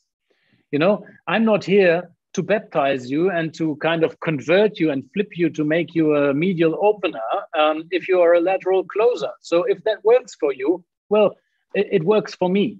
Anyhow, I think the medial open wedge in my hands has advantages that this is why I promote this technique. But if someone else likes to do it the other way around, well, fair to go. For the femur, I personally feel that I like to close it, as I told you. The bone is brittle, the lever arm is longer, and the whole surface of osteotomy is smaller. So therefore, the femur is under risk. It's a very brittle bone, and as a result, my rule is FACTAM, FACTAM. Femur always closed, tibia always medial. That's what I do. So, and with this regime, you can treat all deformities. So the next question was regards the hinge screw. Well, I have to admit, the more I work in London, the more I put in hinge screws routinely. So this is not because English hinges are weaker than Germans. It's basically the setup that we have there. And I try to implement that into my German workflow here. Anyhow, a hinge screw is a great achievement. And I've just recently operated on a colleague I admire really. And I flew to him, operated on him, distal femoral osteotomy, and I put in 2 hinge screws. And this bloke weighed 119 kilos. So quite a solid boy. And 3 days after the surgery, he fell down the stairs. So we made a CT scan and he had a fracture around the hinge. But anyhow, the hinge screws saved everything. So without hinge screws, that would have at 100% been a revision surgery. But with these hinge screws, we were able to just keep going. So a hinge screw is a great idea. And well, if you've ever applied it to your work, you probably will not like to miss it.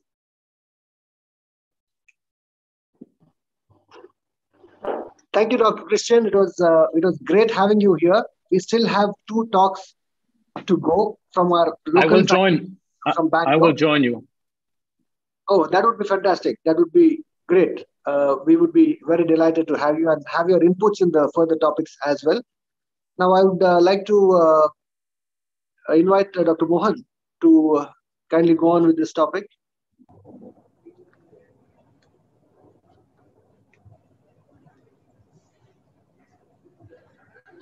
Am I audible?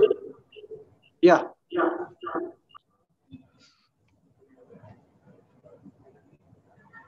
My screen is on? Okay. Thank you, Dr. Chirag and Bangalore Arthroscopy Club for inviting me for talk on HTO with the ACL reconstruction. Now, we have heard a very good talk by Dr. Bhushan M Sabnis and Dr. Kristian Kley about the deformity corrections. Now, we have a particular subset of patients who are young, unstable, and present with malalignment. So, when we presented with such a subset of patients, now, how to go to my next slide?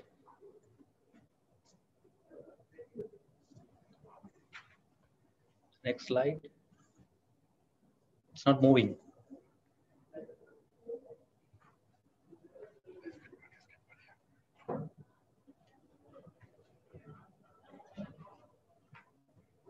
I'm not able to change my slide.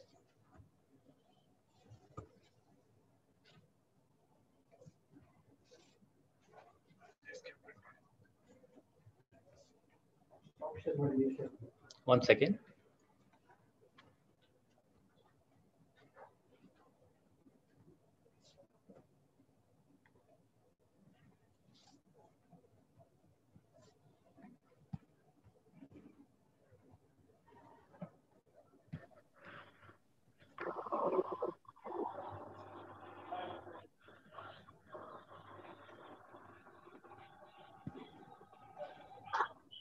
Yeah, now it started.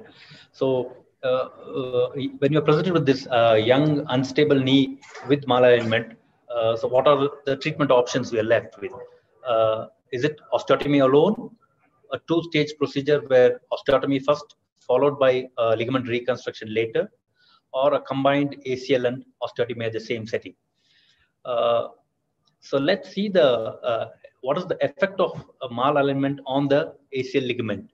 Now, there's a biomechanical study done by Jan et al., which showed that increased varus alignment and an increased posterior slope can contribute to instability in an ACL deficient knee, or in a ACL reconstructed case, increased stress on the ACL graft itself.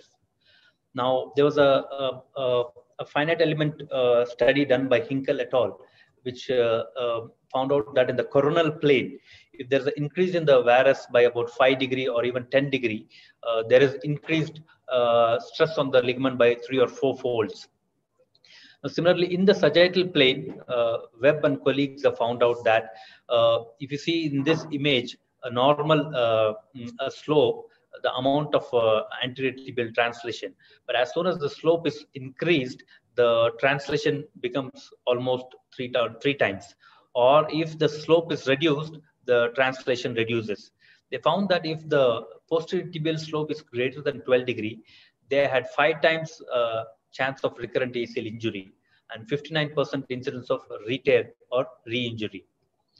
Now, coming to the indications for a combined ACL and HTO, basically a medial compartment OA, which is an ALBAC grade 1 to 3 with the varus malalignment with an ACL tear. Similar medial compartment OA with varus malalignment with a failed ACL reconstruction, or a failed ACL reconstruction because of an increased tibial slope. Double or triple varus, as described by Noyes, along with an ACL tear. So these are the indications for the ACL with an HTO. Now, it is just not the presentation what we see. It is also the clinical aspects has to be taken. Some young unstable malaligned knee may not have significant features of instability, but more of only a medial joint line tenderness, which is more severe. So in those cases, it's the surgeon's decision to do either only an osteotomy or to do a combined procedure. Now, the relative contraindications are basically contraindications for the osteotomy itself, like patellofemoral arthritis, severe damage of medial compartment like Albach 4 and 5, tricompartmental arthritis, fixed flexion contractures, age greater than 50, obesity, and also smokers. Now, the pre-op planning basically starts with standard as for the osteotomy in terms of scanograms to find out the mechanical axis and to see how much of correction needs to be assessed. The other important thing in an ACL plus a HTO is basically to assess the tibial slope, which has to be assessed in the lateral view. A normal slope range can be somewhere between 0 to 18, but when it is exceeding more than 10, the slope should be decreased to reduce the tension on a reconstructed ACL. Now, the graft of choice, most of the literature prefers a soft tissue graft just to avoid the graft tunnel mismatch which can happen with a bone patella tendon or a quadriceps graft. But it is not always a must. You can still do HTO and an ACL with any graft also. Now, surgical procedure, because you're combining two procedures, ACL and HTO, the procedure to be followed is to harvest the graft first, then do an arthroscopy in terms of identifying any intra-articular pathology like addressing the chondral lesions or the meniscal lesions, and then do the femoral tunnel. Once the femoral tunnel is done, the next step would be to do an osteotomy and do a preliminary fixation, and then do the tibial tunnel so that there is no convergence between the screw from the plate and the tibial tunnel.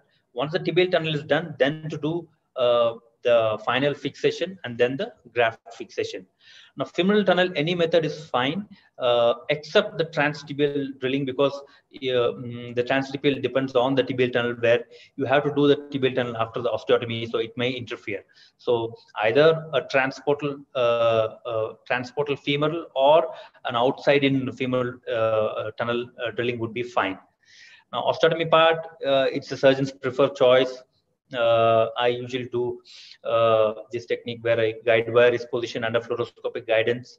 Then the collateral ligaments are partially detached and protected. And using an oscillating saw, which is parallel to the tibial slope, cut the medial, anterior, and posterior cortices, leaving the hinge behind. Now, if you see this, the important thing in the osteotomy part is the plate ideally needs to be more posterior for two reasons. One is you get more space anteriorly to plan your tibial tunnel without the interference of the plate. And second thing is placing the plate more posterior. It also helps you to prevent from increasing the tibial slope, which can happen if the plate is more anterior and you're opening it more anterior. So those are the two reasons, specific reasons, when you're combining with the ACL reconstruction. Now, the tibial tunnel part, as the plate is placed more posterior and the screws are only, the posterior screws are placed, anterior screws are left free, and then using a tibial jig, you make a tunnel anterior to the plate. And once the tunnel is made, the tunnel, you keep a dilator, a tunnel dilator in the tunnel, and then plan for fixation of the anterior screw so that they don't interfere, so that the screw comes in the tunnel and prevents the graft passage or fixation. Now, this is by Kristian, Kley and team. They have done, they do what is called as a patient-specific cutting guide, where they do a pre-op CT and then plan the cutting jig as well as the plate. Now, where they incorporate even the tibial tunnel jig, so that it doesn't interfere with the screw positions where you are placing the tunnel, so that you can do a preliminary, the final fixation itself before doing the tibial tunnel also. The rehab protocol basically depends on the osteotomy, rigidity of the fixation, as well as the surgeon's preference. Usually, it's a partial weight bearing up to 4 weeks, then followed by full weight bearing. The rest of the ACL rehab protocol follows the same. But there are a few studies where few surgeons are very conservative, being non-weight bearing in the initial phase. But the only issue is it delays the whole rehab protocol. Now, the literature review regarding this combined ACL and HTO, largely there are hundreds of studies. All of them concentrate on only the clinical outcome of this one-stage study. There is no randomized study differentiating between combined ACL and HTO with only either an HTO or a ACL. So most of the studies say that they have improved post-operative IKDC score and very less reoperation rates. So this was one more study from our own Indian study from Coimbatore, where they studied a single-stage anterior ligament reconstruction with high tibial osteotomy and its relation to the posterior slope. And they found that placing the graft posterior to the midline in the opening reduces the posterior tibial slope and thereby reduces the stresses on the graft, leading to a better functional outcome. Now, in conclusion, I would say that HTO plus ACL reconstruction helps in significant improvement in the post-operative functional subjective outcomes. However, it remains unclear if HTO with ACLR is superior to only ACLR or a HTO alone, lack of the randomized control studies. Overall, it's found this surgery is found to have lower complication rates, re-ruptures, and need for revision surgeries. Thank you.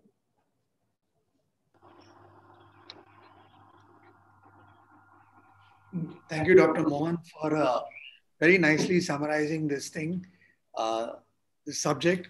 Now, I just have one question more as a devil's advocate for you, that, you know, we've been all doing one stage HTO along with, medial wedge opening HTO along with ACL, single stage. Is there an argument to say that if you had to do a two-stage procedure and you did the HTO at the first stage, then probably you may not need the ACLR at all in, say, a 42-year-old person with significant varus and ACL deficiency? There is a contribution to the instability from the deformity, and there's a contribution to the instability from the ACL. So would there be an argument in an older individual, maybe 45 plus, to just do the HTO and see if he has instability and do second stage ACL? Absolutely, sir. It is a valid option, and it is entirely a surgeon's preference. But ACL itself can produce a chronic ACL deficiency, can produce posteromedial wear, which can lead to worsening of the varus deformity even post high tibial osteotomy. So that option is always there. So depending upon the instability symptoms and the malalignment symptoms, the surgeon's preference, he can do a two-stage procedure also. The other good point you made was about the posterior tibial slope. And we know that when there is a unrecognized posterior tibial slope of, say, more than 10, 11, 12 degrees, the rate of ACL rupture, graft rupture is more than 50% in some series. So would you advocate that as part of the routine workup for ACL surgery, we should measure the posterior tibial slope and if need be, do the correction at the same sitting as a routine? More than for the routine, I think it is definitely to be done in all failed ACL reconstructions. Dr. Mohan, you're muted.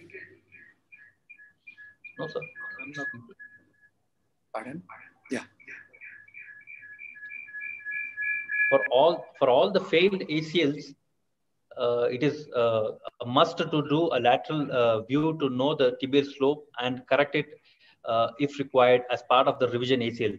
But routinely for all ACLs, I would not suggest. But if you have any doubt at all, then routine can get a proper standing lateral view to rule out the increase in the tibial slope.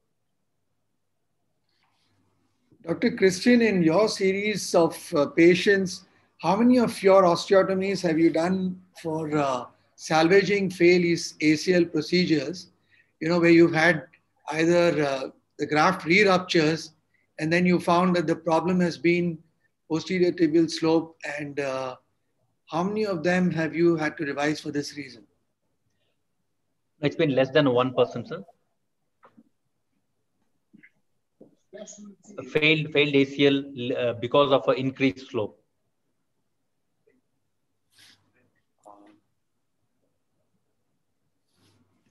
Dr. Kristian? Wait. Now I'm unmuted.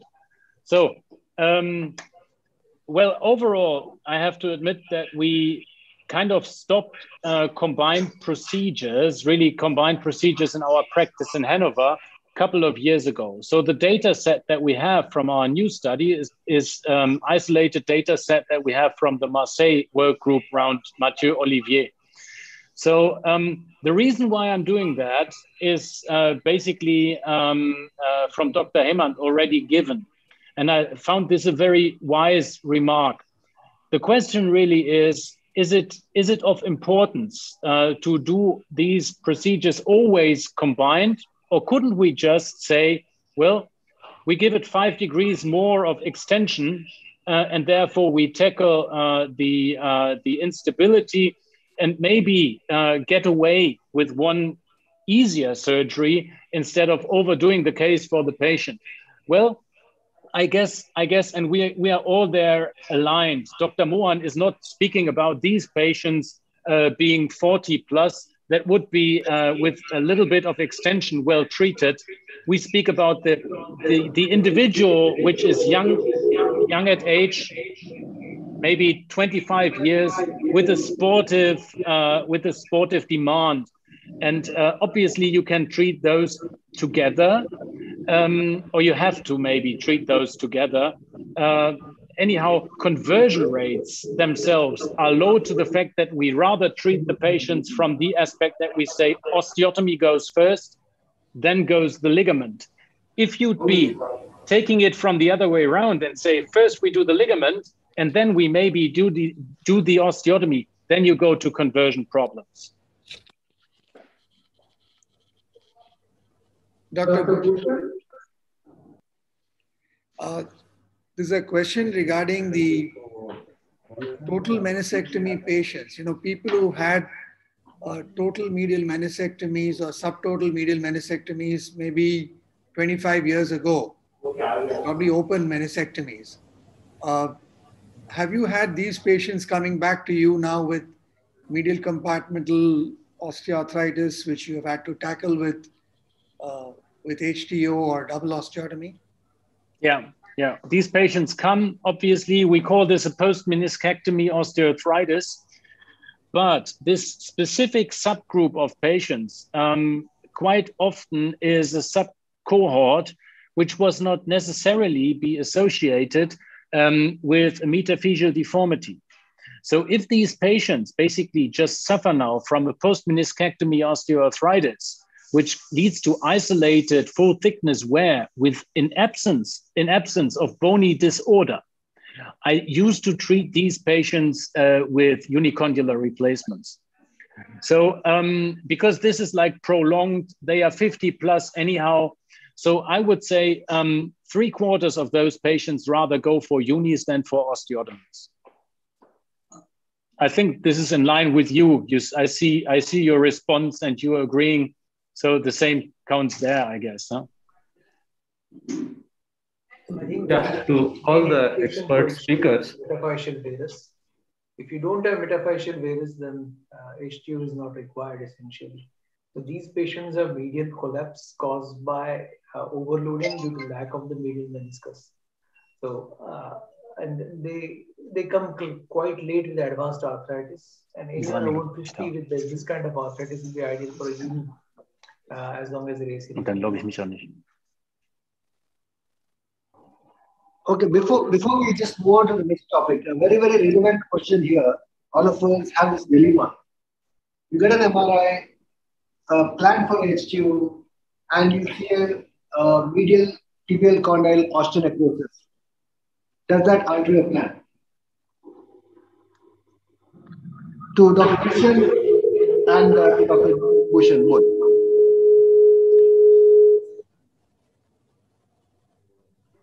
I didn't get the question. I don't know if that was addressed to me, but anyhow, I have a terrible echo here. Could you repeat that question? In a pre-operative planning, the patient planned for a HTO. Yes. And on an MRI, you see that the patient has a medial tibial condyle osteonecrosis. Yeah. Now, does that alter your plan? that alters the plan. Necrosis is something which is well treated with the unicondylar replacement, obviously. Well, but anyhow, still the question is there metaphyseal deformity? As this is the only statistical classifier that we basically found to be valid over the years. So we have seen even necrotic areas that transformed to vital or revitalized areas. So the question then would rather be, how old is the patient? What about the demands of the patient? Is it a case for a salvage procedure? So let's say these are a little bit the little mockingbirds that come around, so you rarely see them, and they distract our sight somewhat from the 95% of patients that are really quite straight shooters and obvious. So I would say let's focus on the ones that really are of importance, because we tend to see them daily in our practice, and all the other ones, well, obviously we need to have decisions for them, but most of these decisions are rather based on individual cases than on guidelines that we can give our colleagues at the end. So 95% of all the cases are clear. 5% of the cases, unfortunately, are complex and complicated. In these cases, you know what I tend to do is I send them to another colleague just to reassure myself. Why not about this solution? I mean, sometimes you just need to have a broader scope. So, but yes, it changes my regime. Personally, if I decide on that and the patient is old enough for uni, I tend to go for uni. Can I have one more question to all the experts? When we are doing a ACL with a high tibial osteotomy, regarding the choice of implants, I mean, if we find the Tomofix, there's a lot of conflict of the screw space and the tibial tunnels, and do you think it's a better option to go for the other smaller plates, Puddu plates, or maybe a lateral closed wedge with staples?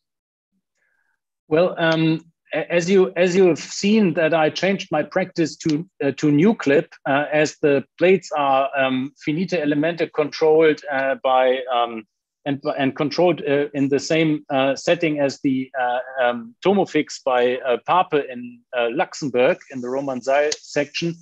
Well, these plates are very solid and stable and equal, thus the dimensions are smaller.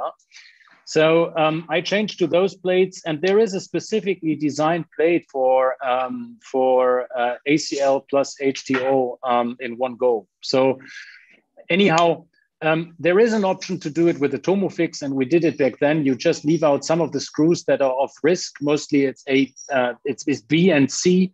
So you just leave them out, and then you check with the scope inside of the tunnel whether you encounter problems with these screws intersecting. And once that is the case, then you obviously leave out those screws and make them shorter. So that's the workaround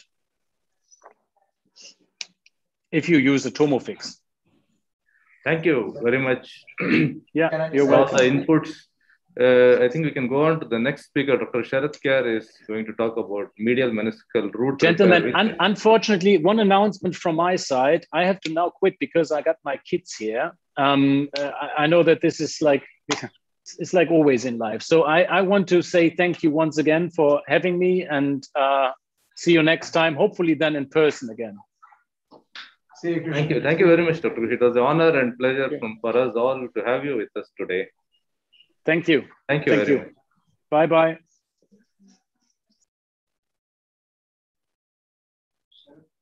Dr. Sharath? Good evening, everyone. I'll be presenting a case of HTO with medial meniscus root repair. I cannot...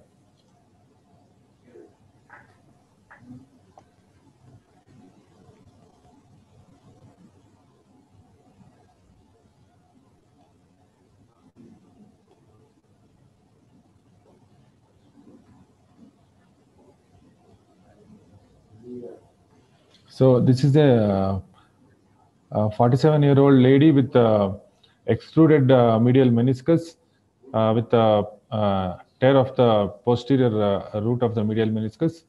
So you can see the varus malalignment of the both lower limbs in the scanogram. So I decided to do medial meniscus root reattachment.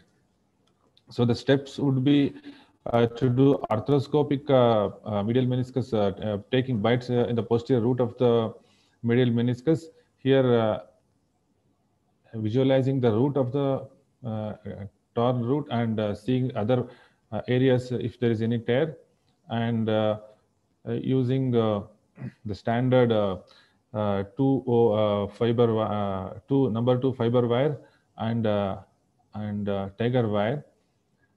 And here the bed of the attachment site is being created for the better vascularity. And at this stage, we take out 2 threads from medial portal, and then we'll move and go ahead with the osteotomy. You can see the wires, 2 threads are from the medial portal, and then this is the standard osteotomy. And here again the vertical limb of the osteotomy. And after this stage, we fix the plate, and then we with the root jig, we make the guide wires at the area of the posterior root we have created, and then with the 4.5 mm drill bit, we make the tunnel. So then we retrieve with the suture retriever, settle the threads to the tunnel, and we fix the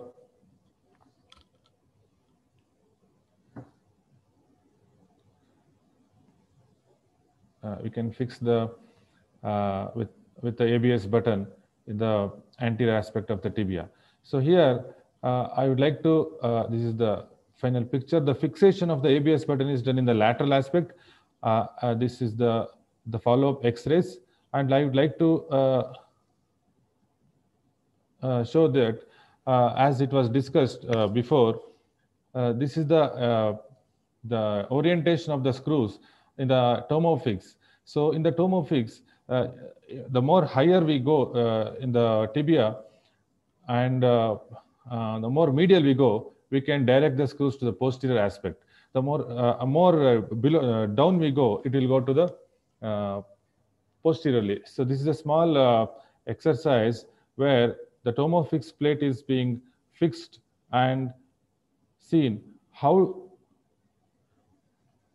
the guide wire can be passed for the root. Here, as we can see that in the tomofix, in the medial aspect, we will never be able to fix the root, because even though the guide wire goes, the 4.5 mm drill bit will not be able to go. We can go in the more anterior aspect. You can see here, it is obstructing. If the same screw lengths, if we overlap over the proximal tibia and see, the second screw, in the middle screw in the top, is the one which always obstructs our tunnel. So if we reduce the tunnel, if we reduce the second screw, then we will be able to make the tunnel from the medial side in any of the direction. So this is one thing which we have to consider whenever we are doing the tomofix. So the posterior screw don't have to be removed. The middle screw or anterior screw we have to change. So most of the times it is a middle screw which will have to be reduced in length whenever we are doing the posterior root reattachment. So the same thing which was discussed before, if we are using the Arthrex plate, probably this will be a little bit easier compared to the tomofix plate, but there will be biomechanical differences of the osteotomy. So this is the Arthrex plate where the fixation is far more easier compared to the tomofix. But as was discussed before with Dr. Mohan, we have to put the plate a little bit posterior and reduce the second top screw in order to make the tunnel in the tibia. Thank you for your kind attention.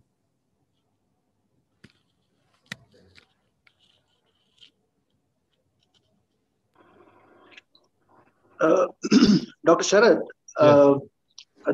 I think that's a good technique. What has been shown to us. Probably one of the techniques, or one of the tips, what we follow in our practice when we do simultaneous root repair with an high tibial osteotomy, is first we drill out our tunnel for the root repair, and then place the 4 mm jig there, I mean drill bit there, and then try to manipulate and play along with the screws. And it's most common in tomofix. We can skip off one screw. All we need is 2 proximal screws. So usually in stable fixations, when we have a good lateral hinge, I think that should be adequate. And nevertheless, any inputs from Hemant sir? Or yeah, I think that's exactly what Mohan described, in the ACL plus H2O combination, where you can put a blunt trocar or a dilator into the tunnel. So basically, if you obstruct the tunnel with a solid instrument, in this case, just with a 4.5 mm drill bit, that's more than enough for you to make sure that there'll be no conflict of the screws. And typically, if you, in your diagram, you showed the plate more anteriorly, in which case the direction of the screws will be more the way you've seen in the diagram. But if you shift the whole orientation posteriorly, the posterior screw can be the normal length, the anterior screw and probably the middle screw can be skipped, and the anterior screw can be shorter, and you will unlikely to have a conflict. Yes. So that way you may not need to put the ABS button all the way to the lateral side. Yes, sir. So that means the button can be in the medial side also.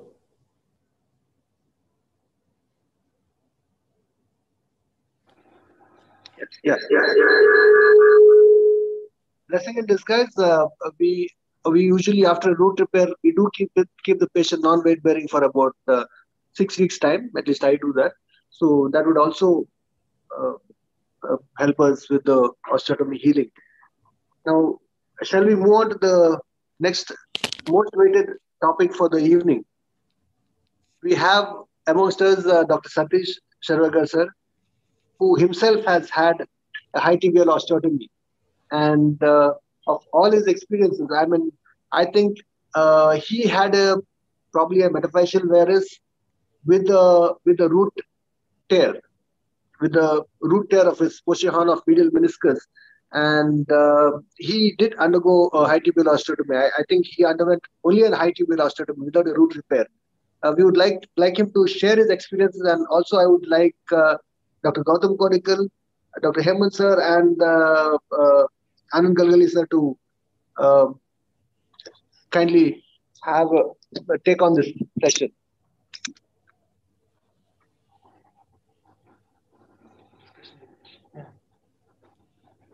Yeah, you'll have to ask the questions. Satish, we can hear you. Yes, I can hear. So tell us how you decided to go for this surgery. I started getting a knee pain more on the back side of the knee. It was for some 6 months, and this pain sometimes is to be shooting in nature, and it is to increase when I used to do hamstring exercise in the gym. Whenever I did, and I felt that this vigorous hamstring exercise in the gym with weights, pulling the weight behind, might be the cause of this some addition to this damage. So, and X-ray was normal, nothing. Clinically, I have a varus of both knees. So I knew that that will create some problem. So we took X-ray and we could see that line was going medial to the Shubiakas line point. Then we got an MRI done. MRI showed a posterior horn tear, but no OA changes in the joint in the MRI. I waited for 6 months. Pain was reduced. Pain was reducing. As a clinician, as an arthroscopist for 30 years, I always say, this meniscus tear or whatever cause for pain, it will settle one day. Meniscus, I personally feel not a great issue. But the varus of the knee is something which will trouble you future in life. So I spoke to the senior consultant and he advised a HTO with a root repair. But I took some time. For some reason or the other trips, and also I wanted to delay, so it took nearly 6 months. So when he went in, he saw that the posterior horn and posterior 1/3 or whatever of the lateral meniscus was worn off. There was nothing much left there. So he didn't do a root repair. He went straight away and did a high tibial osteotomy. It was very precise, and that pain never came again.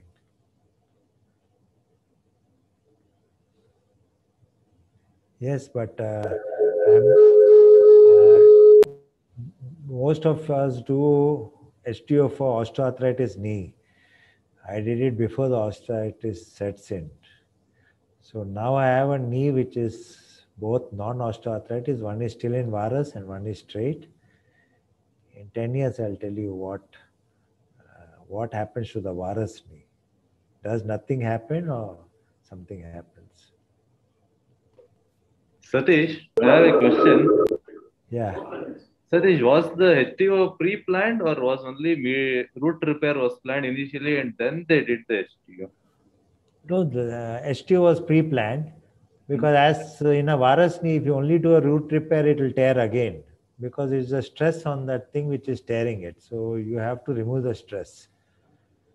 And I had suggested to the surgeon that whether you get a root or not root, I want HTO done. I was not personally much worried about the root. I don't know. So, and when they went in, there was I'd nothing. like to ask yes. Dr. Sharath here that can you tell us the rationale of doing the root repair along with your HTO? You want Dr. Sharath to answer? This question is to Dr. Sharath? Yeah, to Dr. Sharath. Hello, sir. Sir, repeat the question. Sir, repeat the question, sir. I didn't hear. No, based on Dr. Satish's experience, what is your rationale of doing the root repair along with the HTO? Sir, I feel root repair is if meniscus is extruded and root is torn, and we will protect the root repair by doing HTO, sir. That is the protection of root repair for HTO, sir. That's what I feel. I agree, but then supposing you do the HTO without a root. Yes, sir, yes. Even that can be done, sir. Even that can be really done. Many studies and in fact recent papers and ISACOs, they recommend HTO itself without root repair, if we are not very clear of root repairs. Because they say only HTO itself will offload the thing. But there are other arguments that if root is not there, then it is amounts to the absence of meniscus. So we have to just balance between the patients. That's what I feel, sir. No, individuals below the age of 50 years, low BMI, high activity demanding individual, and less than grade 2 osteoarthritis, 11 nodules, are candidates for root repair with the HTO. Okay. I think that should define our STO. That's the thing. Yes. If someone is 55 and Satish was wise to get just the HTO without the. Hello. Yes. No, but, Satish, good judgment. But hello. But age is just in the. Yeah, but he is not. For his Satish age is he's quite young in his mind. Yeah, he's only 25. No, but I can tell you as surgeons. Also, Satish sir, did you have a augment like in terms of bone graft or? No, it was a 9 mm opening. It was a 9 mm opening, and Dr. Tapasvi said till 11 mm he doesn't use bone graft. And he advised full weight bearing from the day one. I delayed it by a few weeks. But let me tell you, for me it was like a cosmetic surgery. And it's very painful. Bone surgeries are very painful and nagging for 1 month, 1.5 months. We just laugh at patients, but it will make you mad mentally sometime when the night pains are there. No, why was it painful? We have seen videos of post-op people jumping and doing exercise, and I think surgeons are more sensitive. Might be something might be there. I don't know. I have got abdominal soft laparoscopy surgeons for hernia and all. And that pain never bothered me. The next day I was walking around, but this bone pain was a nagging pain. I don't know.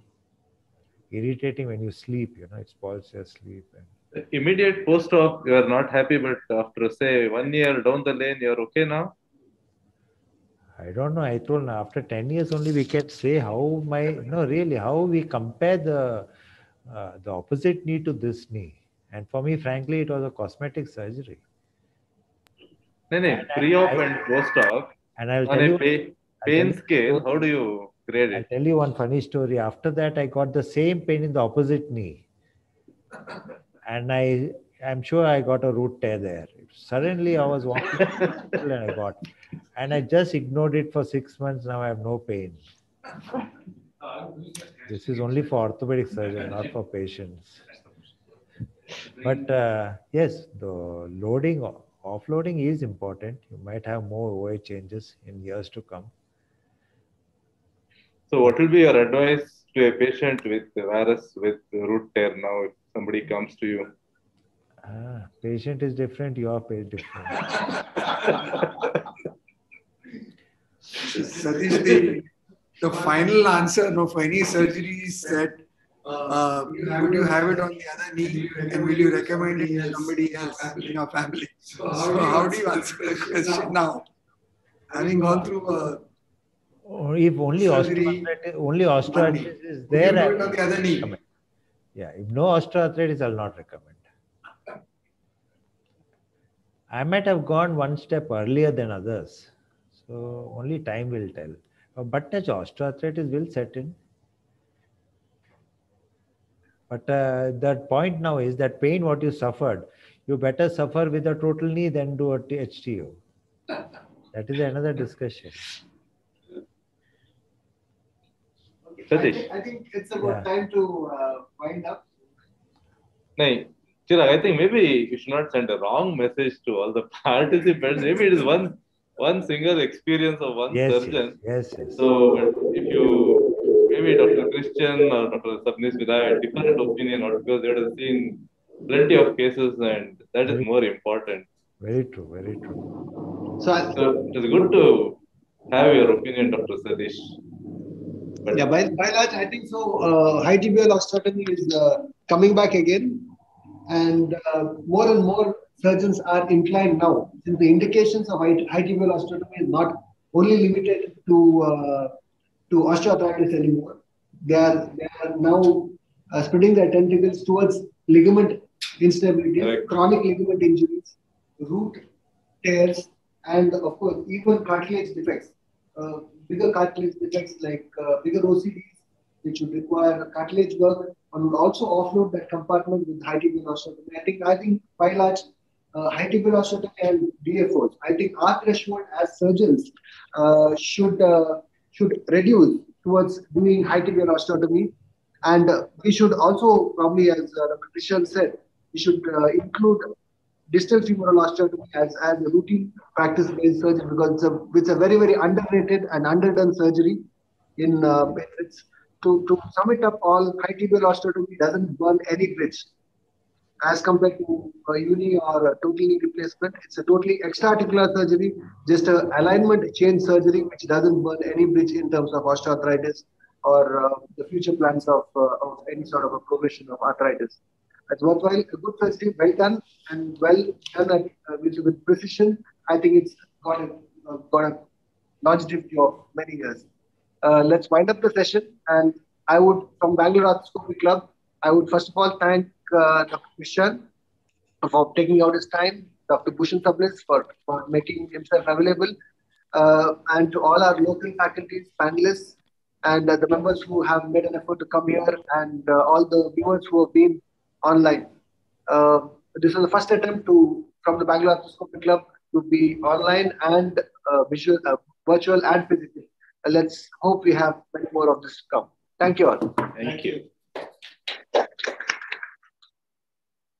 Well done, Chirag. Well done. Nice. Very interesting. Good. Hello, sir. How are you?